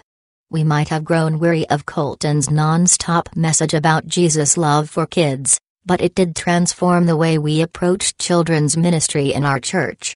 Sonia had always been torn between singing on the worship team during Sunday morning services and going downstairs to teach Sunday school for the kids. And while she knew that statistics show most people who profess faith in Christ do so at a young age, it was Colton's passionate insistence on Christ's love for children that gave Sonia fresh energy for our kids' ministry. I also became bolder about asking church members to serve in our children's ministry. Over the years, I'd had to fight to get people to sign up to teach Sunday school. They would give me the verbal stiff arm, saying, "I did my turn last year," or "I'm too old for that." Now, when I ran into those same excuses, I lovingly reminded people that Jesus clearly viewed children as precious, and that if he loved kids enough to say that adults should be more like them, we should spend more time loving them too. During that time, Colton had also become obsessed with rainbows. All his talk about the magnificent colors in heaven reminded Sonia and me of the book of Revelation, where the Apostle John wrote specifically about the rainbow surrounding God's throne, and where he describes heaven as a gleaming city of gold. The wall was built of jasper, while the city was pure gold, clear as glass. The foundations of the wall of the city were adorned with every kind of jewel. The first was jasper, the second sapphire, the third agate, the fourth emerald, the fifth onyx, the sixth carnelian, the seventh chrysolite, the eighth beryl, the ninth topaz, the 10th chrysoprase, the 11th jacinth, the 12th amethyst. Some of those precious stones are of colors that are familiar to us: the rich violet of amethyst, the brilliant green of emerald, the translucent gold of topaz, the depthless black of onyx. Others are less common: chrysolite, which is light to olive green; jacinth, a transparent red. Beryl occurs in many colors, from light pink to deep green to aquamarine. With its unfamiliar gemstones, John's description is so exotic to us that we have to look up the minerals to find out what colors he was talking about. Grown-up theologians want to be precise. But if a kid saw all those colors, he might sum them up in one simple word: rainbow. So when, in the spring of 2004, the most brilliant rainbow we'd ever seen appeared over Imperial, we called him outside to take a look. Sonia was the first to see it. By then, she was just a few weeks pregnant with the baby we now considered definitively as our fourth child. It was a warm, sunny day, and she'd gone to open the front door and let the freshness into the house. "Hey, you guys, come see this," she called. From the kitchen, I crossed the dining room to the front door and was astonished to see a rainbow so bright, so vivid, that it looked like an artist's painting of the perfect rainbow. Or a kid with a brand new box of crayons illustrating his science lesson, Roy G. Biv. Every color sharply divided from the next, and the whole arc blazing against a perfectly blue sky. "Did it rain and I missed it?" I asked Sonia. She laughed. "I don't think so." Colton was down the hall in the playroom. "Hey, Colton," I called. "Come out and take a look at this." He emerged from the playroom and joined us on the front stoop. "Look at that rainbow, Colton," Sonia said. "There definitely should be a big pot of gold at the end of that thing." Colton squinted, peering up at colors pouring across the sky. "Cool," he said with a nonchalant smile. "I prayed for that yesterday." Then he turned on his heel and went back to play. Sonia and I looked at each other like, what just happened? And later we talked again about the pure faith prayers of a child. "Ask and it will be given to you," Jesus said. He put that instruction in the context of a child asking a father for a blessing. "Which of you, if his son asks for bread, will give him a stone?" Jesus told the multitudes that gathered to hear his teaching in the low hills of Galilee. "Or if he asks for a fish, will give him a snake? If you, then, though you are evil, know how to give good gifts to your children, how much more will your Father in heaven give good gifts to those who ask him?" Colton Burpo hadn't seen a rainbow in a while, so he asked his heavenly Father to send one. Faith like a child. Maybe, Sonia and I thought, we had a lot to learn from our son. Chapter 20. Dying and Living. The spring of 2004 marked a year since Colton's hospital stay. That year, Good Friday fell in April, and in just another month, Colton would be 5 years old. I always enjoyed Good Friday because I'd do what I called a come-and-go family communion. That meant that I would hang out at the church for a couple of hours, and families would come and take communion together. I liked it for a couple of reasons. For one thing, it gave our church families a chance to spend some special time together during Holy Week. Also, it gave me a chance to ask individual families about their prayer needs and pray with the whole family right on the spot. That morning, I needed to run some errands, so I put Cassie and Colton in my red Chevy truck and drove the few blocks into town. Still small enough to need a booster seat, Colton rode next to me, and Cassie sat by the window. As we drove down Broadway, the main street through town, I was mulling over my responsibilities for the day, thinking ahead to the family communion service. Then I realized it was a religious holiday and I had a captive audience right there in the truck. "Hey, Colton, today is Good Friday," I said. "Do you know what Good Friday is?" Cassie started bouncing up and down on the bench seat and waved her hand in the air like an eager student. "Oh, I know. I know." "I don't know," Colton said. I glanced over at Cassie. "Okay, what's Good Friday?" "That's the day Jesus died on the cross."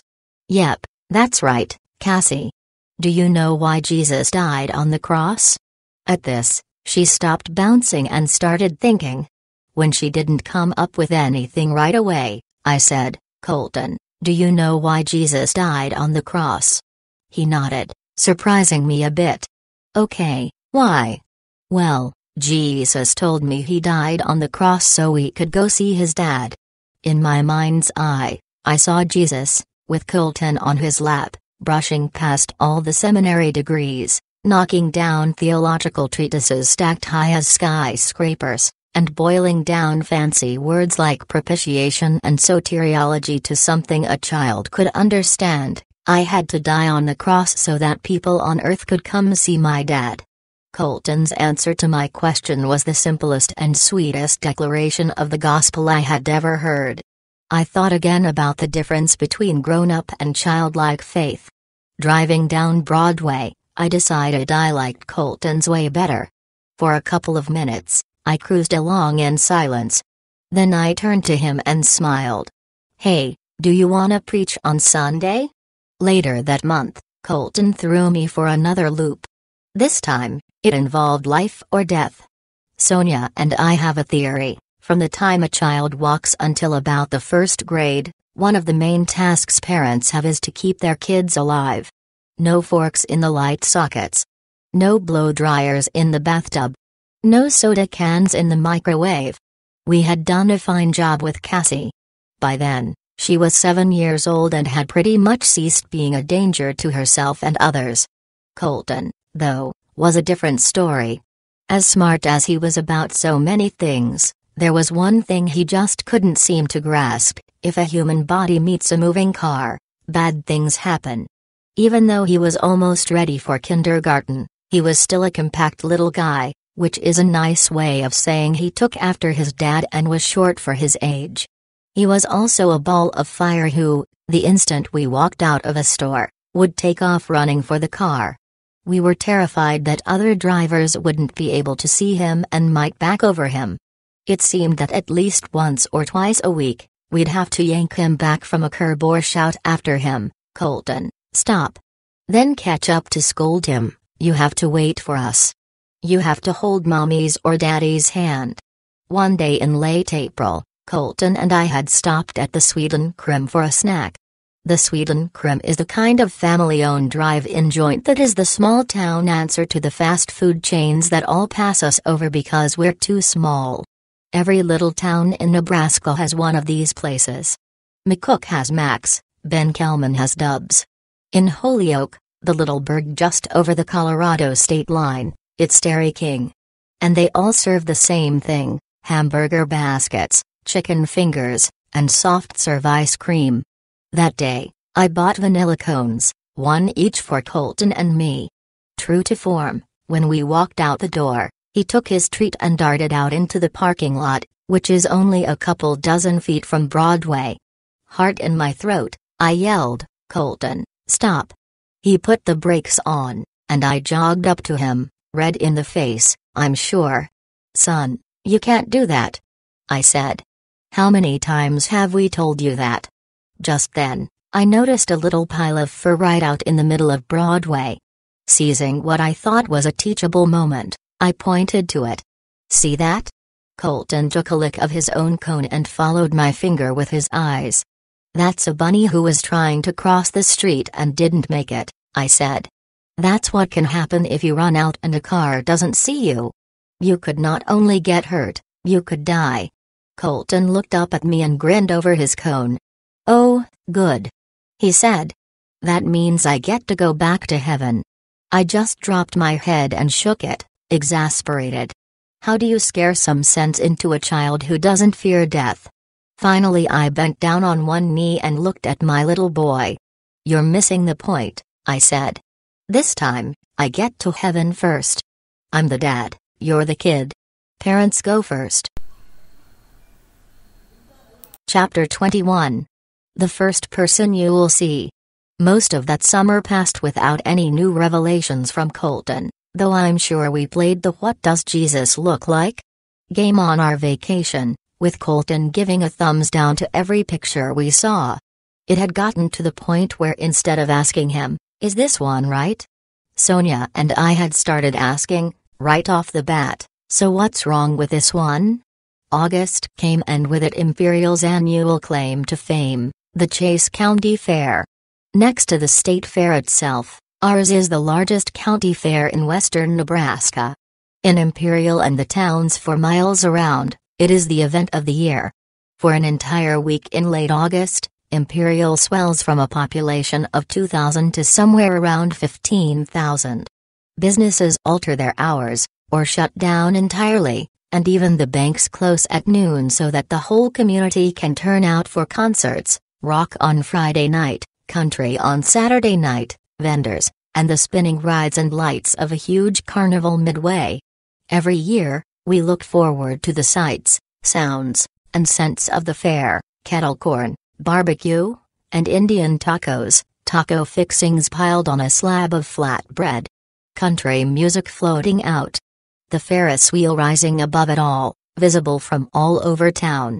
This fair is definitely a Midwestern event, with 4-H livestock judging for best bull, best horse, best hog, that kind of thing, along with the kids' favorite, mutton bustin'. In case you've never heard of mutton busting, that's where a child is placed on a sheep and he or she tries to ride it as long as possible without falling off. There's a huge trophy for each age group, 5 through 7. In fact, the first place trophy is usually taller than the little competitor. There's definitely a down-home, small-town flavor to our fair, as one lemonade entrepreneur found out the hard way. One year, this gentleman decided he could sell more of his delicious beverage using what you might call the Hooters approach to marketing. After a night or two, a string of folks complained about the scantily clad female sales team in his booth, and a couple of concerned citizens finally had to get on him and tell him the lemonade girls needed to put on more clothes. Still, it seems he did have quite a long line at his stand those first couple of nights. In August 2004, Sonia and I set up a booth on the Midway to interest out-of-town fair visitors in our garage door business. But as always, I had to carve out time to balance that business with the business of caring for our congregation. One warm afternoon during that fair week, all 4 of us, Sonia and I and the 2 kids, were tending the booth, passing out brochures and chatting with prospective customers. But I needed to break away and drive a few blocks over to the Imperial Manor nursing home to visit a man named Harold Greer. At the time, Harold's daughter, Gloria Marshall, played keyboard on our worship team at church, and her husband, Daniel, was serving as my assistant pastor and worship leader. Harold, himself a minister most of his life, was in his 80s and dying.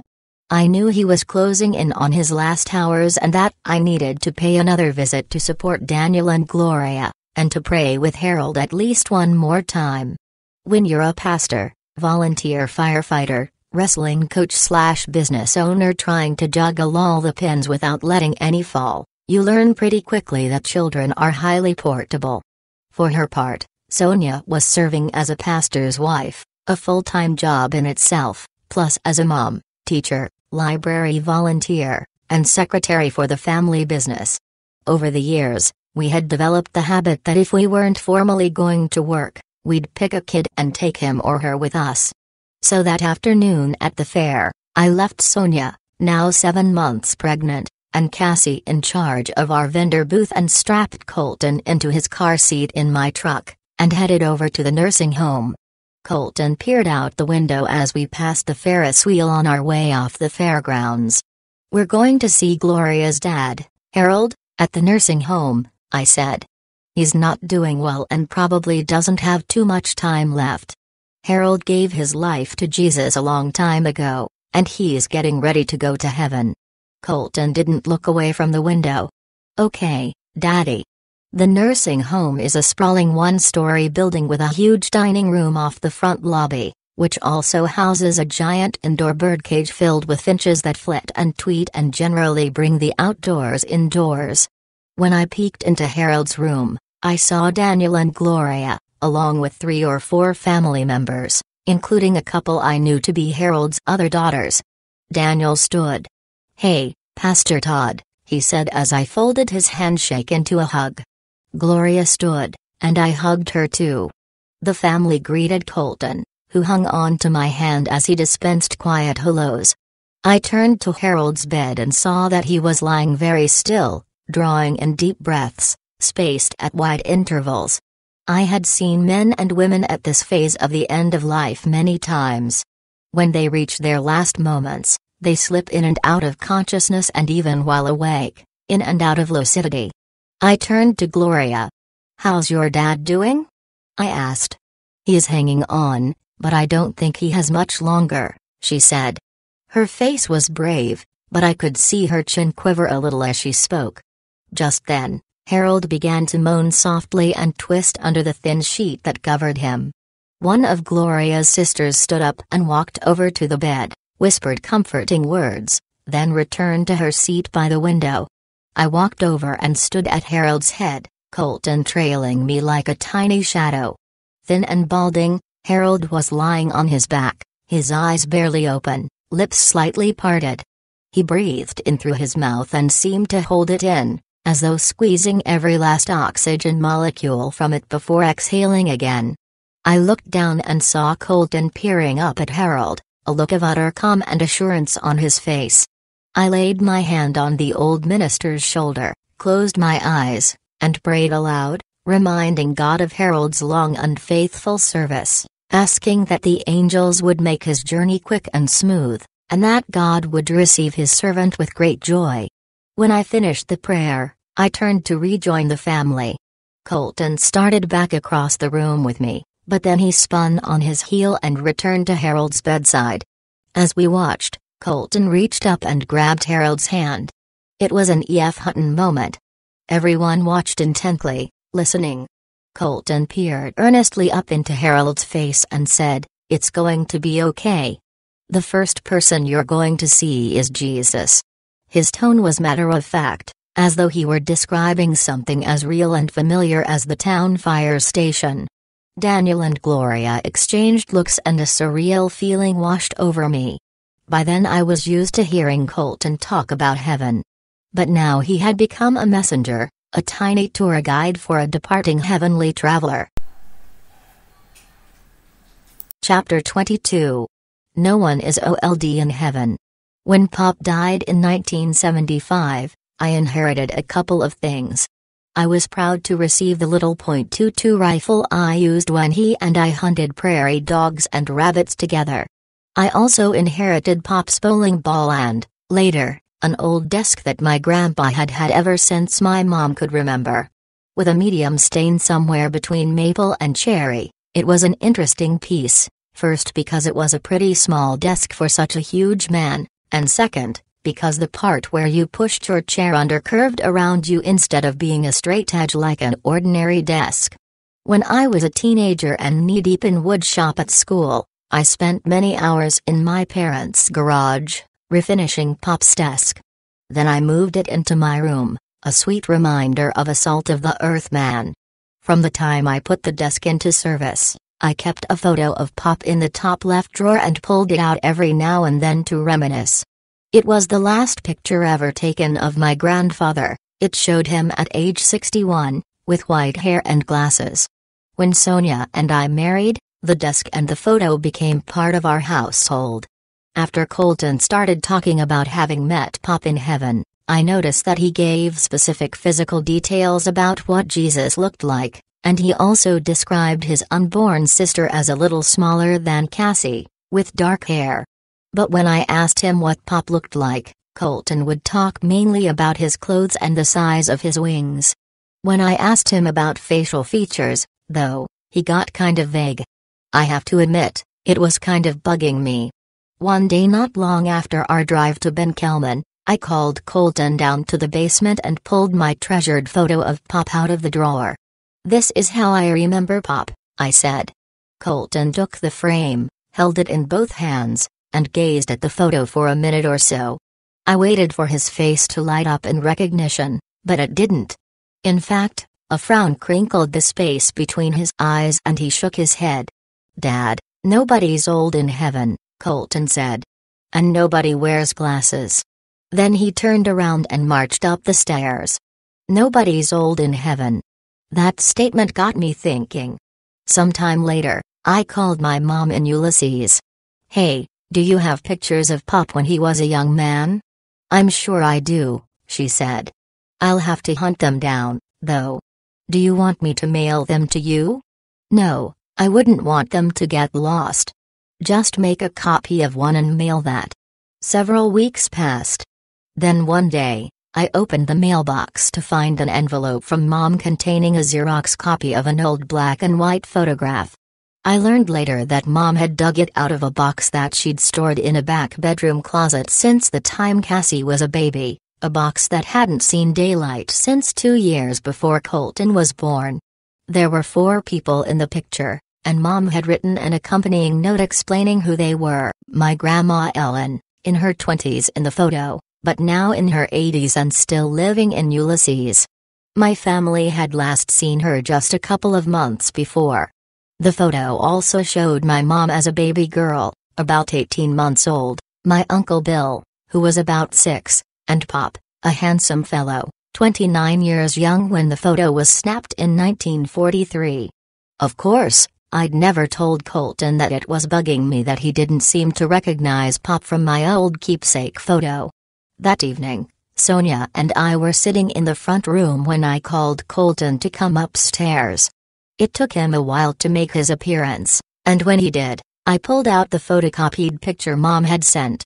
"Hey, come here and take a look at this, Colton," I said, holding the paper out for him. "What do you think?" He took the picture from my hand, looked down, and then looked back at me, eyes full of surprise. "Hey," he said happily. "How did you get a picture of Pop?" Sonia and I looked at each other, astonished. "Colton, don't you recognize anyone else in the picture?" I said. He shook his head slowly. "No." I leaned over and pointed to my grandma. "Who do you think that is?" "I don't know." "That's Grandma Ellen." Colton's eyes turned skeptical. "That doesn't look like Grandma Ellen." I glanced at Sonia and chuckled. "Well, she used to look like that. Can I go play?" Colton said, handing me the picture. After he left the room, Sonia and I talked about how interesting it was that Colton recognized Pop from a photo taken more than half a century before he was born, a photo he'd never seen before, but didn't recognize his great-grandma whom he had just seen a couple of months back. After we thought about it, though, the fact that the Pop Colton said he spent time with was no longer 61 but somewhere in his prime, seemed to us a good news, bad news scenario. The bad news is that in heaven, we'll still look like ourselves. The good news is, it'll be the younger version. Chapter 23. Power from Above. On October 4, 2004, Colby Lawrence Burpo entered the world. From the moment he was born, he looked like a carbon copy of Colton. But as with all kids, God had also made him unique. If Cassie was our sensitive child and Colton was our serious one, Colby was our clown. From an early age, Colby's goofiness added a fresh dose of laughter to our home. One evening later that fall, Sonia had settled in with Colton to read him a Bible story. She sat on the edge of his bed and read him the story as Colton lay under his blanket, head nestled in his pillow. Then it was time for prayer. One of the great blessings of our lives as parents has been listening to our kids pray. When they are small, children pray without the showiness that sometimes creeps into our prayers as grown-ups. Without that sort of prayers, a language meant to appeal more to anyone listening than to God. And when Colton and Cassie offered prayers in their plain, earnest way, it seemed that God answered. Early on, we developed the practice of giving the kids specific things to pray for, not only to build their faith, but also because praying for others is a way to develop a heart for needs outside your own. You know how Daddy preaches every week? Sonia said now as she sat beside Colton. I think we should pray for him, that he would get a lot of good study time in this week so that he can give a good message in church on Sunday morning. Colton looked at her and said the strangest thing, I've seen power shot down to Daddy. Sonia later told me that she took a moment to turn these words over in her mind. Power shot down? What do you mean, Colton? Jesus shoots down power for Daddy when he is talking. Sonia shifted on the bed so that she could look directly into Colton's eyes. Okay. When? Like when Daddy talks at church? Colton nodded. Yeah, at church.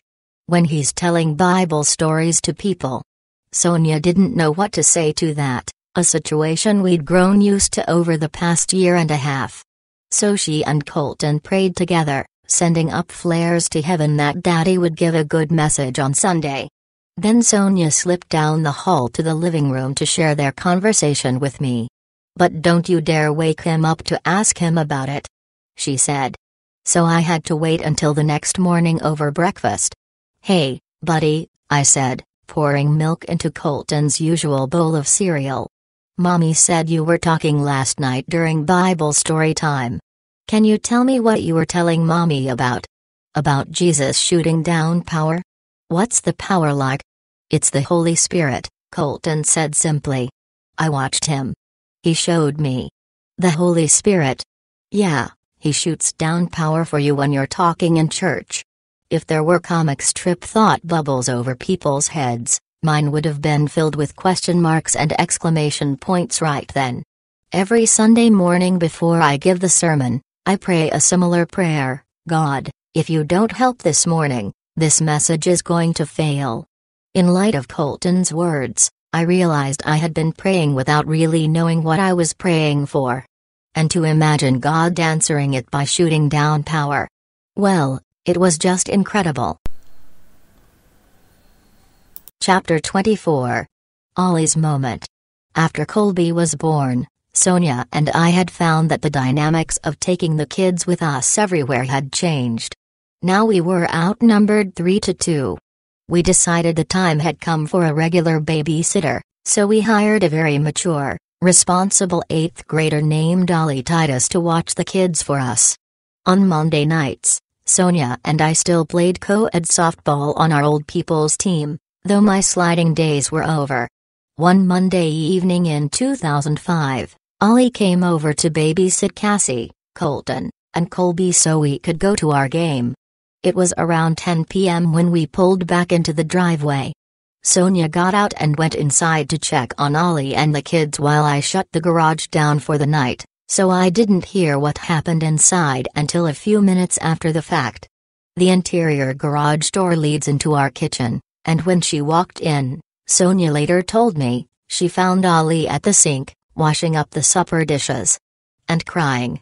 Ollie, what's wrong? Sonia said. Was it something with Ollie, or something that had happened with the kids?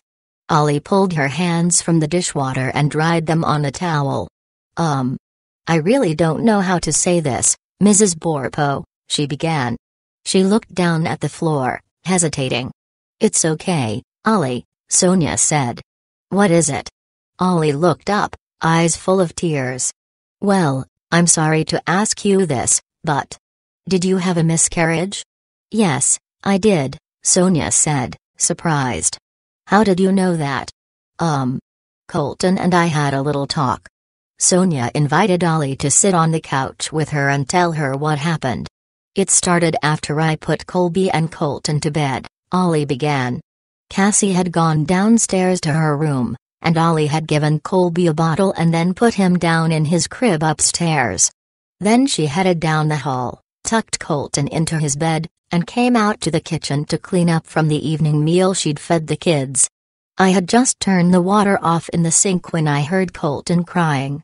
Ollie told Sonia that she went to check on Colton and found him sitting up in his bed, tears streaming down his face. "What's wrong, Colton?" she asked him. Colton sniffled and wiped his eyes. "I miss my sister," he said. Ollie said she smiled, relieved that the problem seemed to have a simple solution. "Okay, sweetie, you want me to go downstairs and get her for you?" Colton shook his head. "No, I miss my other sister." Now Ollie was confused. "Your other sister? You only have one sister and one brother, Colton. Cassie and Colby, right?" "No, I have another sister," Colton said. "I saw her. In heaven." Then he started to cry again. "I miss her so much." As Ollie told Sonia this part of the story, her eyes welled with fresh tears. "I didn't know what to say, Mrs. Burpo. He was so upset. So I asked him when he saw this other sister." Colton told Ollie, "When I was little, I had surgery and I went up to heaven and saw my sister." Then, Ollie told Sonia, Colton began crying again, only harder. "I don't understand why my sister is dead," he said. "I don't know why she's in heaven and not here." Ollie sat on the bed beside Colton, as she put it, in shock. This situation definitely wasn't on the normal in case of emergency babysitting list, as in, 1, who to call in case of fire, 2, who to call in case of illness, 3, who to call in case child reports supernatural experience. Ollie knew Colton had been extremely ill a couple of years before and that he'd spent time in the hospital. But she hadn't known about what had happened in the operating room. Now she had no idea what to say, even as Colton shrugged off his covers and crawled up in her lap. So as he cried, she cried with him. "I miss my sister," he said again, snuffling and laying his head on Ollie's shoulder. "Shh. It's okay, Colton," Ollie said. "There's a reason for everything." And they stayed that way, with Ollie rocking Colton until he cried himself to sleep in her arms. Ollie finished her story, and Sonia gave her a hug. Later, Ollie told us that for the next 2 weeks, she couldn't stop thinking about what Colton had told her, and how Sonia had confirmed that before his surgery, Colton hadn't known anything about Sonia's miscarriage. Ollie had grown up in a Christian home but had entertained the same doubts as so many of us do. For example, how did we know any one religion is different from any other? But Colton's story about his sister strengthened her Christian faith, Ollie said. Hearing him describe the girl's face. "It wasn't something that a 6-year-old boy could just make up," she told us. "Now, whenever I am having doubts, I picture Colton's face, tears running down his cheeks, as he told me how much he missed his sister." Chapter 25. Swords of the Angels. From a kid's perspective, maybe the best thing that happened in 2005 was the release of The Lion, the Witch, and the Wardrobe. During the Christmas season, we took the kids to see the movie on the big screen. Sonia and I were excited to see the first high-quality dramatization of C.S. Lewis's Chronicles of Narnia series, books we had both enjoyed as kids. Colton was more excited about a movie that featured good guys fighting bad guys with swords. In early 2006, we rented the DVD and settled into the living room for a family movie night. Instead of sitting on the furniture, we all sat on the carpet, Sonia, Cassie, and I leaning against the sofa. Colton and Colby perched on their knees in front of us, rooting for Aslan, the warrior lion, and the Pevensie kids, Lucy, Edmund, Peter, and Susan. The house even smelled like a theater, with bowls of Act II buttered popcorn, hot out of the microwave, sitting on the floor within easy reach. In case you haven't seen The Lion, the Witch, and the Wardrobe, it is set during World War II when the Pevensey kids are deported from London to the home of an eccentric professor. Lucy, Edmund, Peter, and Susan are bored to death, until Lucy stumbles on an enchanted wardrobe that leads into a magical kingdom called Narnia. In Narnia, not only can all the animals talk, but the place is also inhabited by other creatures, like dwarves, hobgoblins, and centaurs. The land is ruled by the lioness Lynn, who is a good and wise king, but his archenemy, the White Witch, has cast a spell on Narnia so that it will always be winter, but never Christmas. Back in the real world, the Pevenseys are just kids, but in Narnia, they are princes and princesses who also become warriors fighting on the side of Aslan. That night, as we were watching the final, fantasy, medieval battle scene, Colton, then 6, was really getting into it as winged creatures dropped boulders from the sky and the battle-dressed Pevensey kids clashed swords with the White Witch's evil army. During the fight, Aslan sacrificed himself to save Edmund. But later, when he came back to life and killed the White Witch, Colton leaped to his feet and pumped his fist. He likes it when the good guys win. As the credits rolled up the television screen and Colby picked at the dregs of the popcorn, Sonia said offhandedly to Colton, "Well, I guess that's one thing you didn't like about heaven, no swords up there." Colton's giddy excitement vanished as quickly as if an invisible hand had wiped his smile off with an eraser. He drew himself up to his full height and looked down at Sonia, who was still sitting on the floor.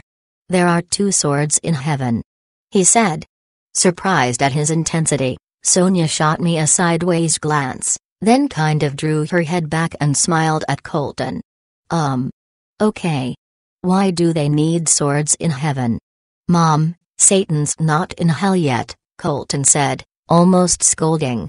"The angels carry swords so they can keep Satan out of heaven." Again, scripture leaped to my mind, this time from the book of Luke where Jesus tells the disciples, "I saw Satan fall like lightning from heaven." And I remembered a passage from Daniel in which an angel visits Daniel in answer to prayer, but says he was delayed for 21 days because he was engaged in a battle with the king of Persia.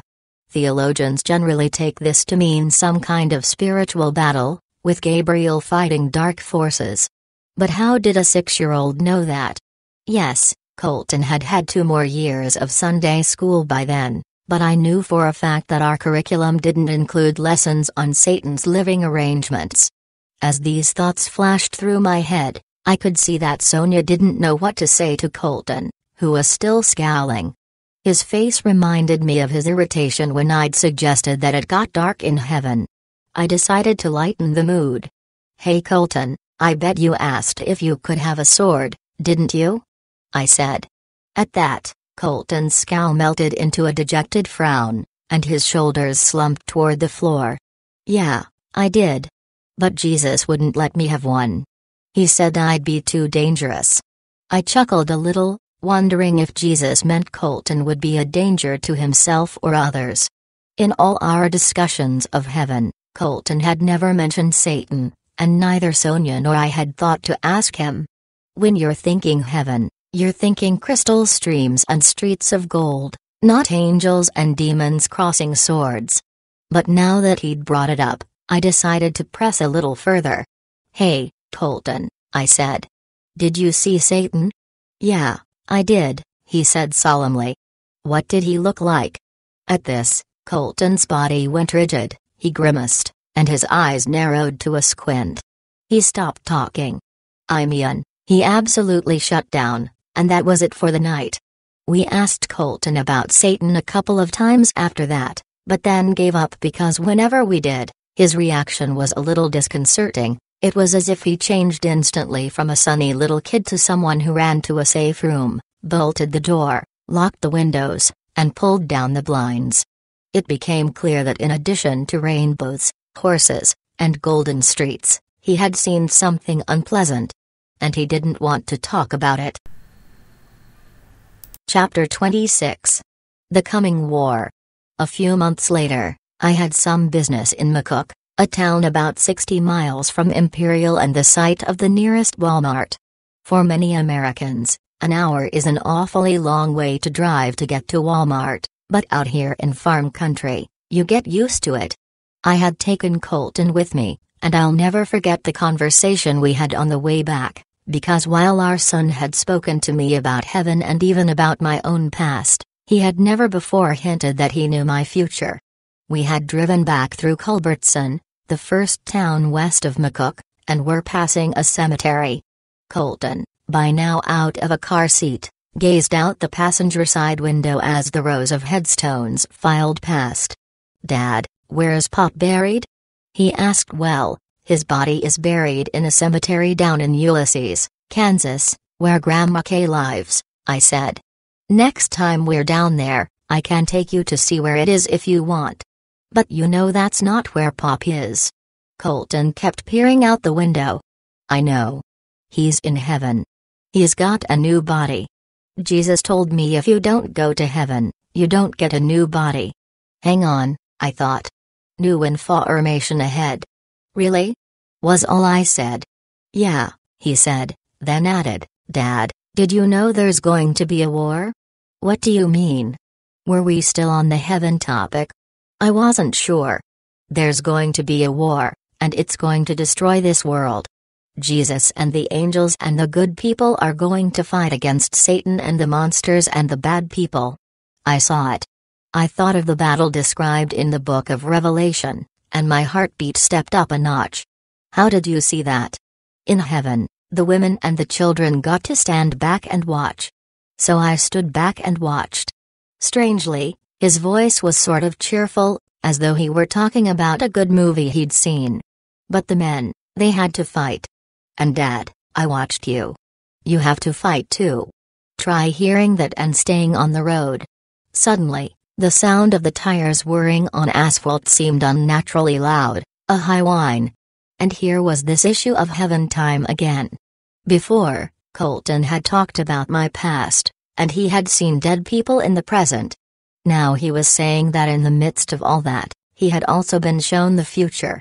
I wondered if those concepts, past, present, and future, were for Earth only.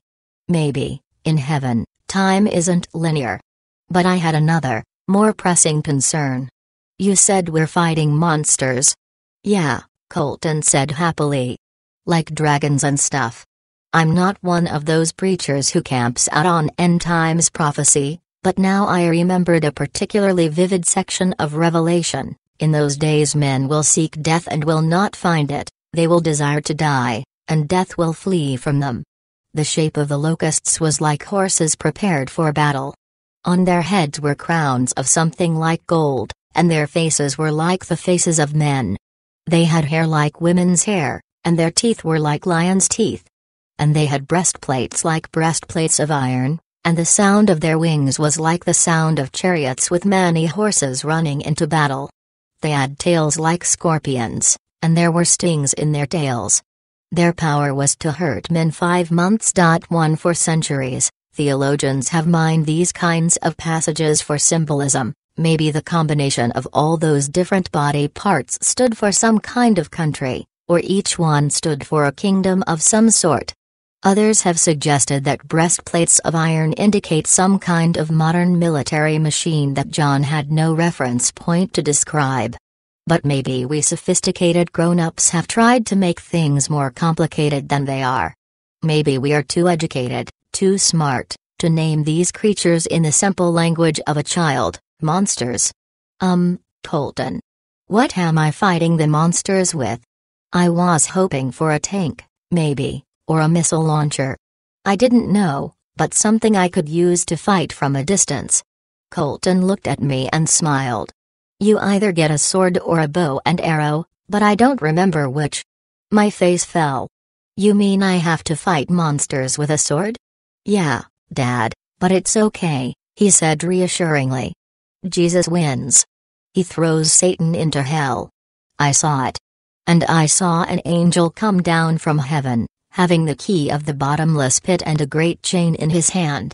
And he laid hold on the dragon, that old serpent, which is the devil, and Satan, and bound him 1,000 years, and cast him into the bottomless pit, and shut him up, and set a seal upon him, that he should deceive the nations no more, till the 1,000 years should be fulfilled, and after that he must be loosed a little season. And when the 1,000 years are expired, Satan shall be loosed out of his prison, and shall go out to deceive the nations which are in the four quarters of the earth, Gog and Magog, to gather them together to battle, the number of whom is as the sand of the sea. And they went up on the breadth of the earth, and compassed the camp of the saints about, and the beloved city, and fire came down from God out of heaven, and devoured them. And the devil that deceived them was cast into the lake of fire and brimstone, where the beast and the false prophet are, and shall be tormented day and night forever and ever. 2 Colton was describing the battle of Armageddon and saying I was going to fight in it. For the umpteenth time in the nearly 2 years since Colton first told us the angels saying to him at the hospital, my head was spinning. I drove on, speechless, for several miles as I kicked around these new images in my head. Also, Colton's nonchalance struck me. His attitude was kind of like, what's the problem, Dad? I've told you, I've skipped to the last chapter, and the good guys win. That was some comfort at least.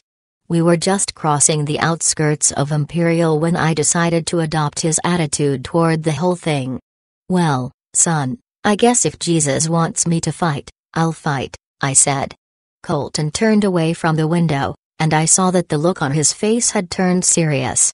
Yeah, I know, Dad, he said. You will. Chapter 27. Someday we'll see. I remember the first time we spoke publicly about Colton's experience. It was during the evening service on January 28, 2007, at Mountain View Wesleyan Church in Colorado Springs. During the morning service, I preached the sermon, a message about Thomas, the disciple who was angry because the other disciples, and even Mary Magdalene, had gotten to see the risen Christ and he hadn't. The story is told in the Gospel of John. Now Thomas, called Didymus, one of the 12, was not with the disciples when Jesus came. So the other disciples told him, we have seen the Lord. But he said to them, unless I see the nail marks in his hands and put my finger where the nails were, and put my hand into his side, I will not believe it. A week later his disciples were in the house again, and Thomas was with them. Though the doors were locked, Jesus came and stood among them and said, Peace be with you. Then he said to Thomas, Put your finger here, see my hands. Reach out your hand and put it into my side. Stop doubting and believe. Thomas said to him, My Lord and my God. Then said Jesus told him, Because you have seen me, you have believed, blessed are those who have not seen and yet have believed. This story is where we get the familiar term doubting Thomas. Someone who refuses to believe something without physical evidence or direct personal experience. In other words, a person without faith. In my sermon that morning, I talked about my own anger and lack of faith, about the stormy moments I spent in that little room in the hospital, raging against God, and about how God came back to me, through my son, saying, Here I am. People who attended the service that morning went out and told their friends that a preacher and his wife whose son had been to heaven would be telling more of the story during the evening service. That night, the church was packed. Colton, by now 7 years old, sat in the second pew along with his brother and sister while Sonia and I told the story of his experience as well as we could in the space of 45 minutes. We shared about Pop and Colton's meeting his unborn sister. Then we answered questions for a good 45 minutes after that. About a week after we got back to Imperial, I was down in my basement office at home, checking email, when I saw one from the family at whose home Sonia and I and the kids had stayed during our visit to Mountain View Wesleyan. Our hosts had friends who had been at the church the evening of our talk and had heard the descriptions of heaven Colton had shared. Via our hosts, those friends had forwarded us an email about a report CNN had run just 2 months earlier, in December 2006.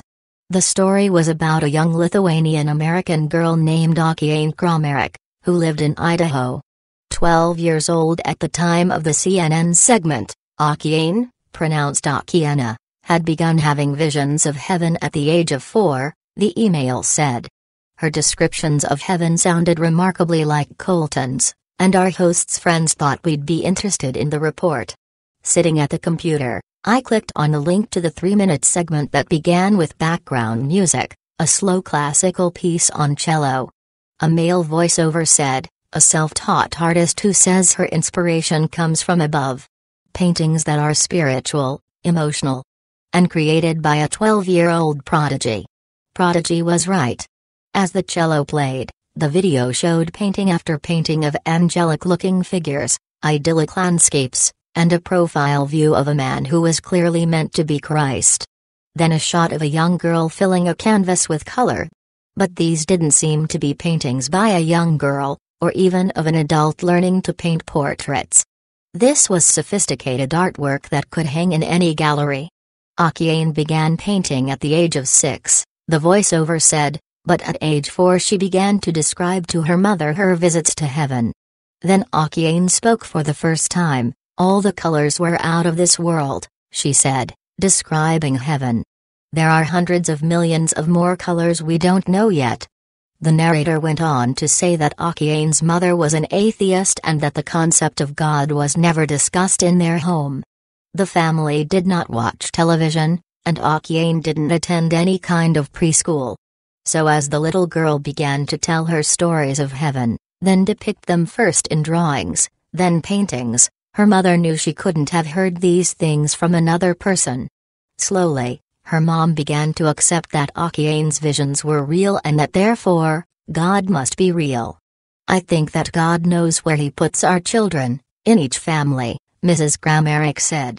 I remembered what Jesus told His disciples one day when they were trying to keep some kids from bothering Him, let the little children come to me. I made a mental note for future sermons. Akiane's story showed that God can reach anyone, anywhere, at any age, even a preschool girl in a home where His name had never been spoken. But that was not the lesson God had for me that day. As I watched a montage of Akiane's artwork play across my computer screen, the narrator said, Akiane describes God as vividly as she paints Him. At that point, a close-up portrait of the face of Christ filled the screen. It was the same likeness I'd seen before, but this time with Jesus looking directly into the camera, so to speak. He's pure, Akiane was saying. He is very masculine, really strong and big. And his eyes are just beautiful. Wow! Nearly 3 years had passed since Colton's surgery, and about 2.5 years since he first described Jesus to me that night in the basement. I was struck by the similarities between his and Akiane's recollections, all the colors in heaven. And especially their descriptions of Jesus' eyes. And his eyes, Colton had said. Oh, Dad, his eyes are so pretty.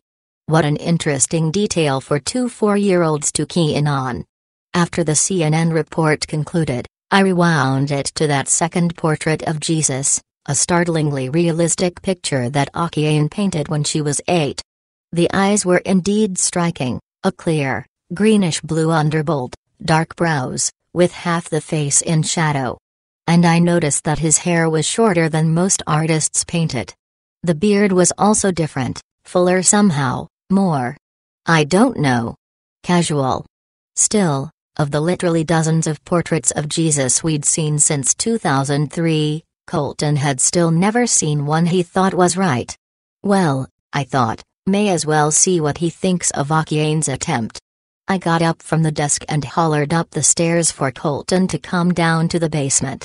Coming, came the reply. Colton bounded down the stairs and popped into the office. Yeah, Dad. Take a look at this, I said, nodding toward the computer monitor. What's wrong with this one? He turned to the screen and for a long moment said nothing. Colton?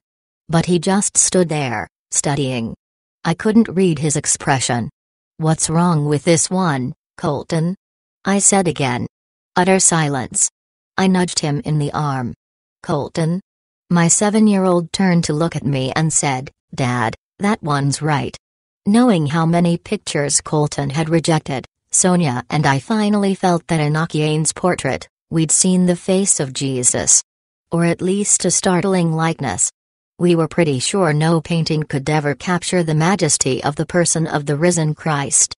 But after 3 years of examining Jesus' pictures, we did know that Okiane's rendering was not only a departure from typical paintings of Jesus, it was also the only one that had ever stopped Colton in his tracks. Sonia and I thought it was interesting that when Colton said, "This one's right," he hadn't known the portrait, called Prince of Peace, the Resurrection, was painted by another child, a child who had also claimed to visit heaven. Finally getting an idea of what Jesus looks like wasn't the only interesting thing that came out of our visit to Mountain View Wesleyan. It was also the first time we realized how Colton's encounter with his sister in heaven would impact people on earth. After the service that evening in January 2007, a young mother came up to me, her eyes brimming with tears. "I lost her baby," she said. "She was stillborn. Would your son know if my baby's in heaven?" The woman's voice trembled, and I saw that she was physically shaking. I thought, "Oh, Lord, who am I to answer this question?" Colton had said there were many, many children in heaven. But it wasn't like I could go and ask him if he'd seen this woman's particular child. Still, I didn't want to just leave her hanging in her grief either. Just then, a little boy of about 6 or 7 came and stood beside the woman, clinging to her skirt. And an answer came to me. "Ma'am, do you believe God loves me?" I said. She blinked away her tears. "Well, yes. Do you believe He loves you as much as He loves me?" "Yes. Yes, I do." Then I nodded at her young son beside her. "Do you believe God loves your son here as much as He loves Colton?" She paused to process that question, then answered, "Yes, of course." "Well, if you believe God loves you as much as He loves me, and you believe He loves your living son as much as He loves my living son, don't you believe He loves your unborn child as much as He loves mine?" Suddenly, the woman stopped trembling and smiled. I never thought about it that way.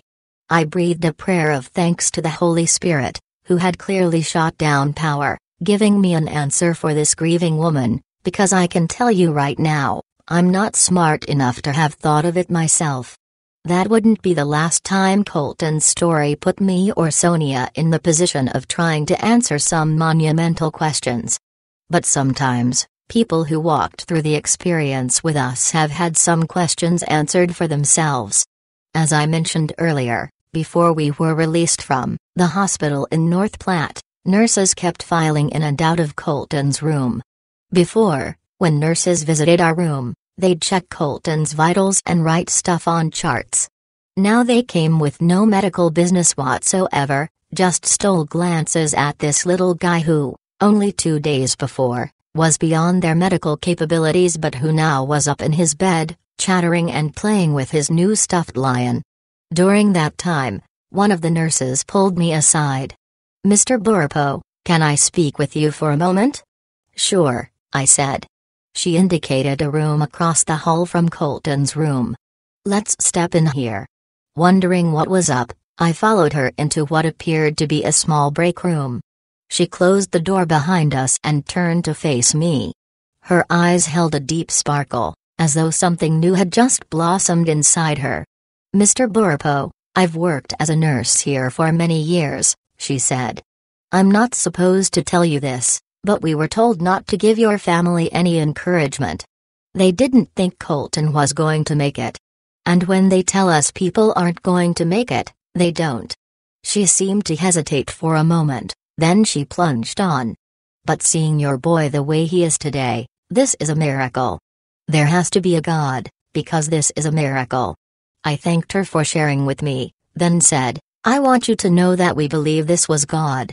Our church got together and prayed for Colton last night, and we believe God answered our prayers." The nurse looked at the floor for a moment, then back up at me again and smiled. "Well, I just wanted to tell you that." Then she left. I think maybe she didn't want to hear a sermon from a pastor. But the truth was, she didn't need a sermon, she'd already seen one. Speaking of Colton's experience in heaven, people have said to us, "Your family is so blessed." In the sense that we've had a glimpse through the veil that separates Earth from eternity, they're right.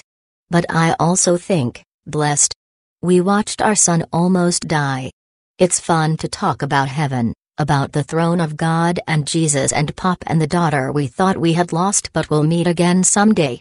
But it's not fun to talk about how we got there. Recalling those terrifying days when we watched Colton cling to life still brings tears for Sonia and me. To this day, the miraculous story of his visit to heaven and the story of almost losing our son are one and the same event to us. When I was a kid, I always wondered why the cross, Jesus' crucifixion, was such a big deal. If God the Father knew he was going to raise his son from the dead, how was that a sacrifice?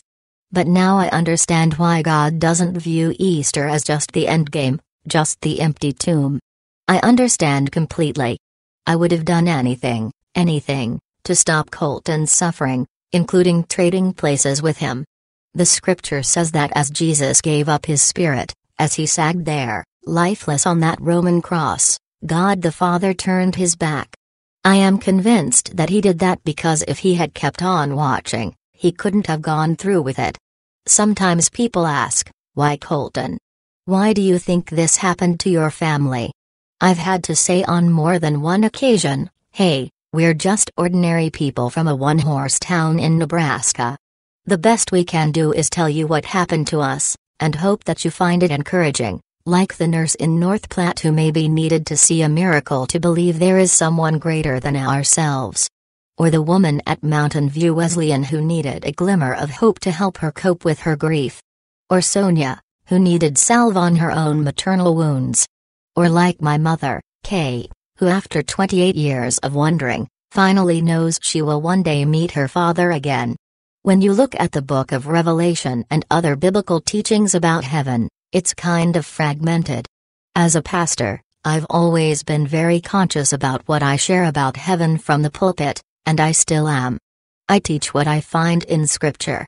Because I had a lot of questions that I didn't have answers for, I didn't spend much time thinking about heaven on a personal level. But I do now. Sonia and I both do, and we've heard from a lot of people that Colton's story has them thinking more about heaven too. We still don't have all the answers, not even close. But now we have a picture in our minds, a picture we can look at and say, wow. I love the way my mom sums it up. Ever since this happened, she told me, I think more about what it might really be like in heaven. I accepted the idea of heaven before, but now I visualize it.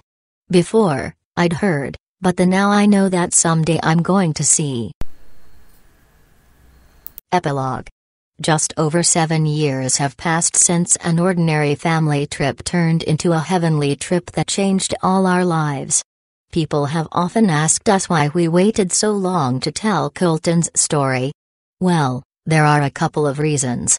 First, though it's been 7 years since the hospital ordeal, our emergency dash from Greeley to the doctor in Imperial turned out to be only the beginning of the story. As you've read in these pages, we received the details of Colton's extraordinary journey in bits and pieces over a period of months and years. So though it's been some time since his brush with death, the rest of the story took a while to unfold. Then, when we began to share with others what had happened, many people told us, you should write a book. To which Sonia and I responded, us? Write a book? Yeah, right. For one thing, we couldn't get our head around the idea that anyone would want to read about us. Then there was the whole writing a book thing itself. That sounded to us about a notch lower on the huge undertaking scale than flying to the moon. Sure, I edited my college newspaper, and Sonia wrote a lot in pursuit of her master's degree. But we both had jobs we loved, young children to raise, and a church to care for. And you have to sleep sometime. It was only after Phil McCallum, a pastor friend, offered to make some introductions and get the right publishing people around us that we thought we might actually be able to make a book happen. Even that, though, was a matter of timing. See, as parents we were concerned about Colton. A lot of people love his story because of all the details about heaven. We like that too. But then there's that hospital part when we all walked through terror and misery for what seemed an eternity. That was still tender territory, and we weren't sure how reliving it all would affect Colton. Also, how would he handle the attention? We were concerned about that. We're still concerned. We're from small towns, small schools, small churches. Small is something Colton knows, but the spotlight. We're not so sure. But now, of course, the book is written. Sonia said to me the other day, laughing, "Well, I guess we'll have to become author on our bucket lists just so we can cross it off." People have asked us other questions as well. Kids, especially, want to know whether Colton saw any animals in heaven. The answer is yes. Besides Jesus' horse, he told us he saw dogs, birds, even a lion, and the lion was friendly, not fierce. A lot of our Catholic friends have asked whether Colton saw Mary, the mother of Jesus. The answer to that is also yes. He saw Mary kneeling before the throne of God, and at other times, standing beside Jesus. She still loves him like a mom, Colton said. Another question people ask all the time is how Colton's experience has changed us. The first thing Sonia will tell you is that it absolutely broke us. See, pastors and their families are usually most comfortable in the role of helper, not helpee. Sonia and I had always been the ones who visited the sick, brought the meals, cared for others' kids, in times of need. We were adamantly self-reliant, maybe, in retrospect, to the point of being prideful. But that grueling stint in the hospital snapped our pride like a dry twig and taught us how to be humble enough to accept help from other people, physically, emotionally, and financially. It's good to be strong and able to bless others, yes. But we learned the value of being vulnerable enough to let others be strong for us, to let others bless us. That, it turned out, was a blessing to them as well. Another way Colton's story has changed us is this: we are bolder. We live in a day and time when people question the existence of God. As a pastor, I was always comfortable talking about my faith, but now, in addition, I talk about what happened to my son. It's the truth and I talk about it, no apologies. Meanwhile, here in Imperial, the business of living goes on just the same as it does for families all across small-town America. Cassie is 13 and headed for high school in the fall. Last night was a big night for her. She tried out for the high school show choir. Our youngest, Colby, is also reaching a milestone. He's starting kindergarten this year, which is a good thing because he was starting to drive his preschool teacher nuts. As for Colton, he'll turn 11 this month and in September will enter the 6th grade. He's a regular kid in every way. He wrestles and plays baseball. He plays the piano and the trumpet, but isn't too wild about school and says his favorite subject is recess. He still talks about heaven occasionally, but he hasn't claimed to have gone on any more trips or to have any kind of special, ongoing connection with eternity. And despite his supernatural journey, his relationships with his siblings are as natural as can be. Colby follows Colton around little brother style, and they fight over who stole whose action figures. Cassie, meanwhile, is the long-suffering older sister. This was demonstrated perfectly when we were all trying to think up a good title for this book. I suggested Heaven by 4. Sonia suggested Heaven, according to Colton. Cassie suggested He's Back, but he's no angel. In the end, though, it was Colton who inadvertently came up with the title. Around Christmas time in 2009, we had taken a family trip down to Texas and were sitting with our editor at a Starbucks in Dallas, discussing the book. She looked across the table at our oldest son and said, "Colton, what do you want people to know from your story?" Without hesitation, he looked her in the eye and said, "I want them to know that heaven is for real." Todd Burpo. Imperial, Nebraska, May 2010. Thank you and have a good day.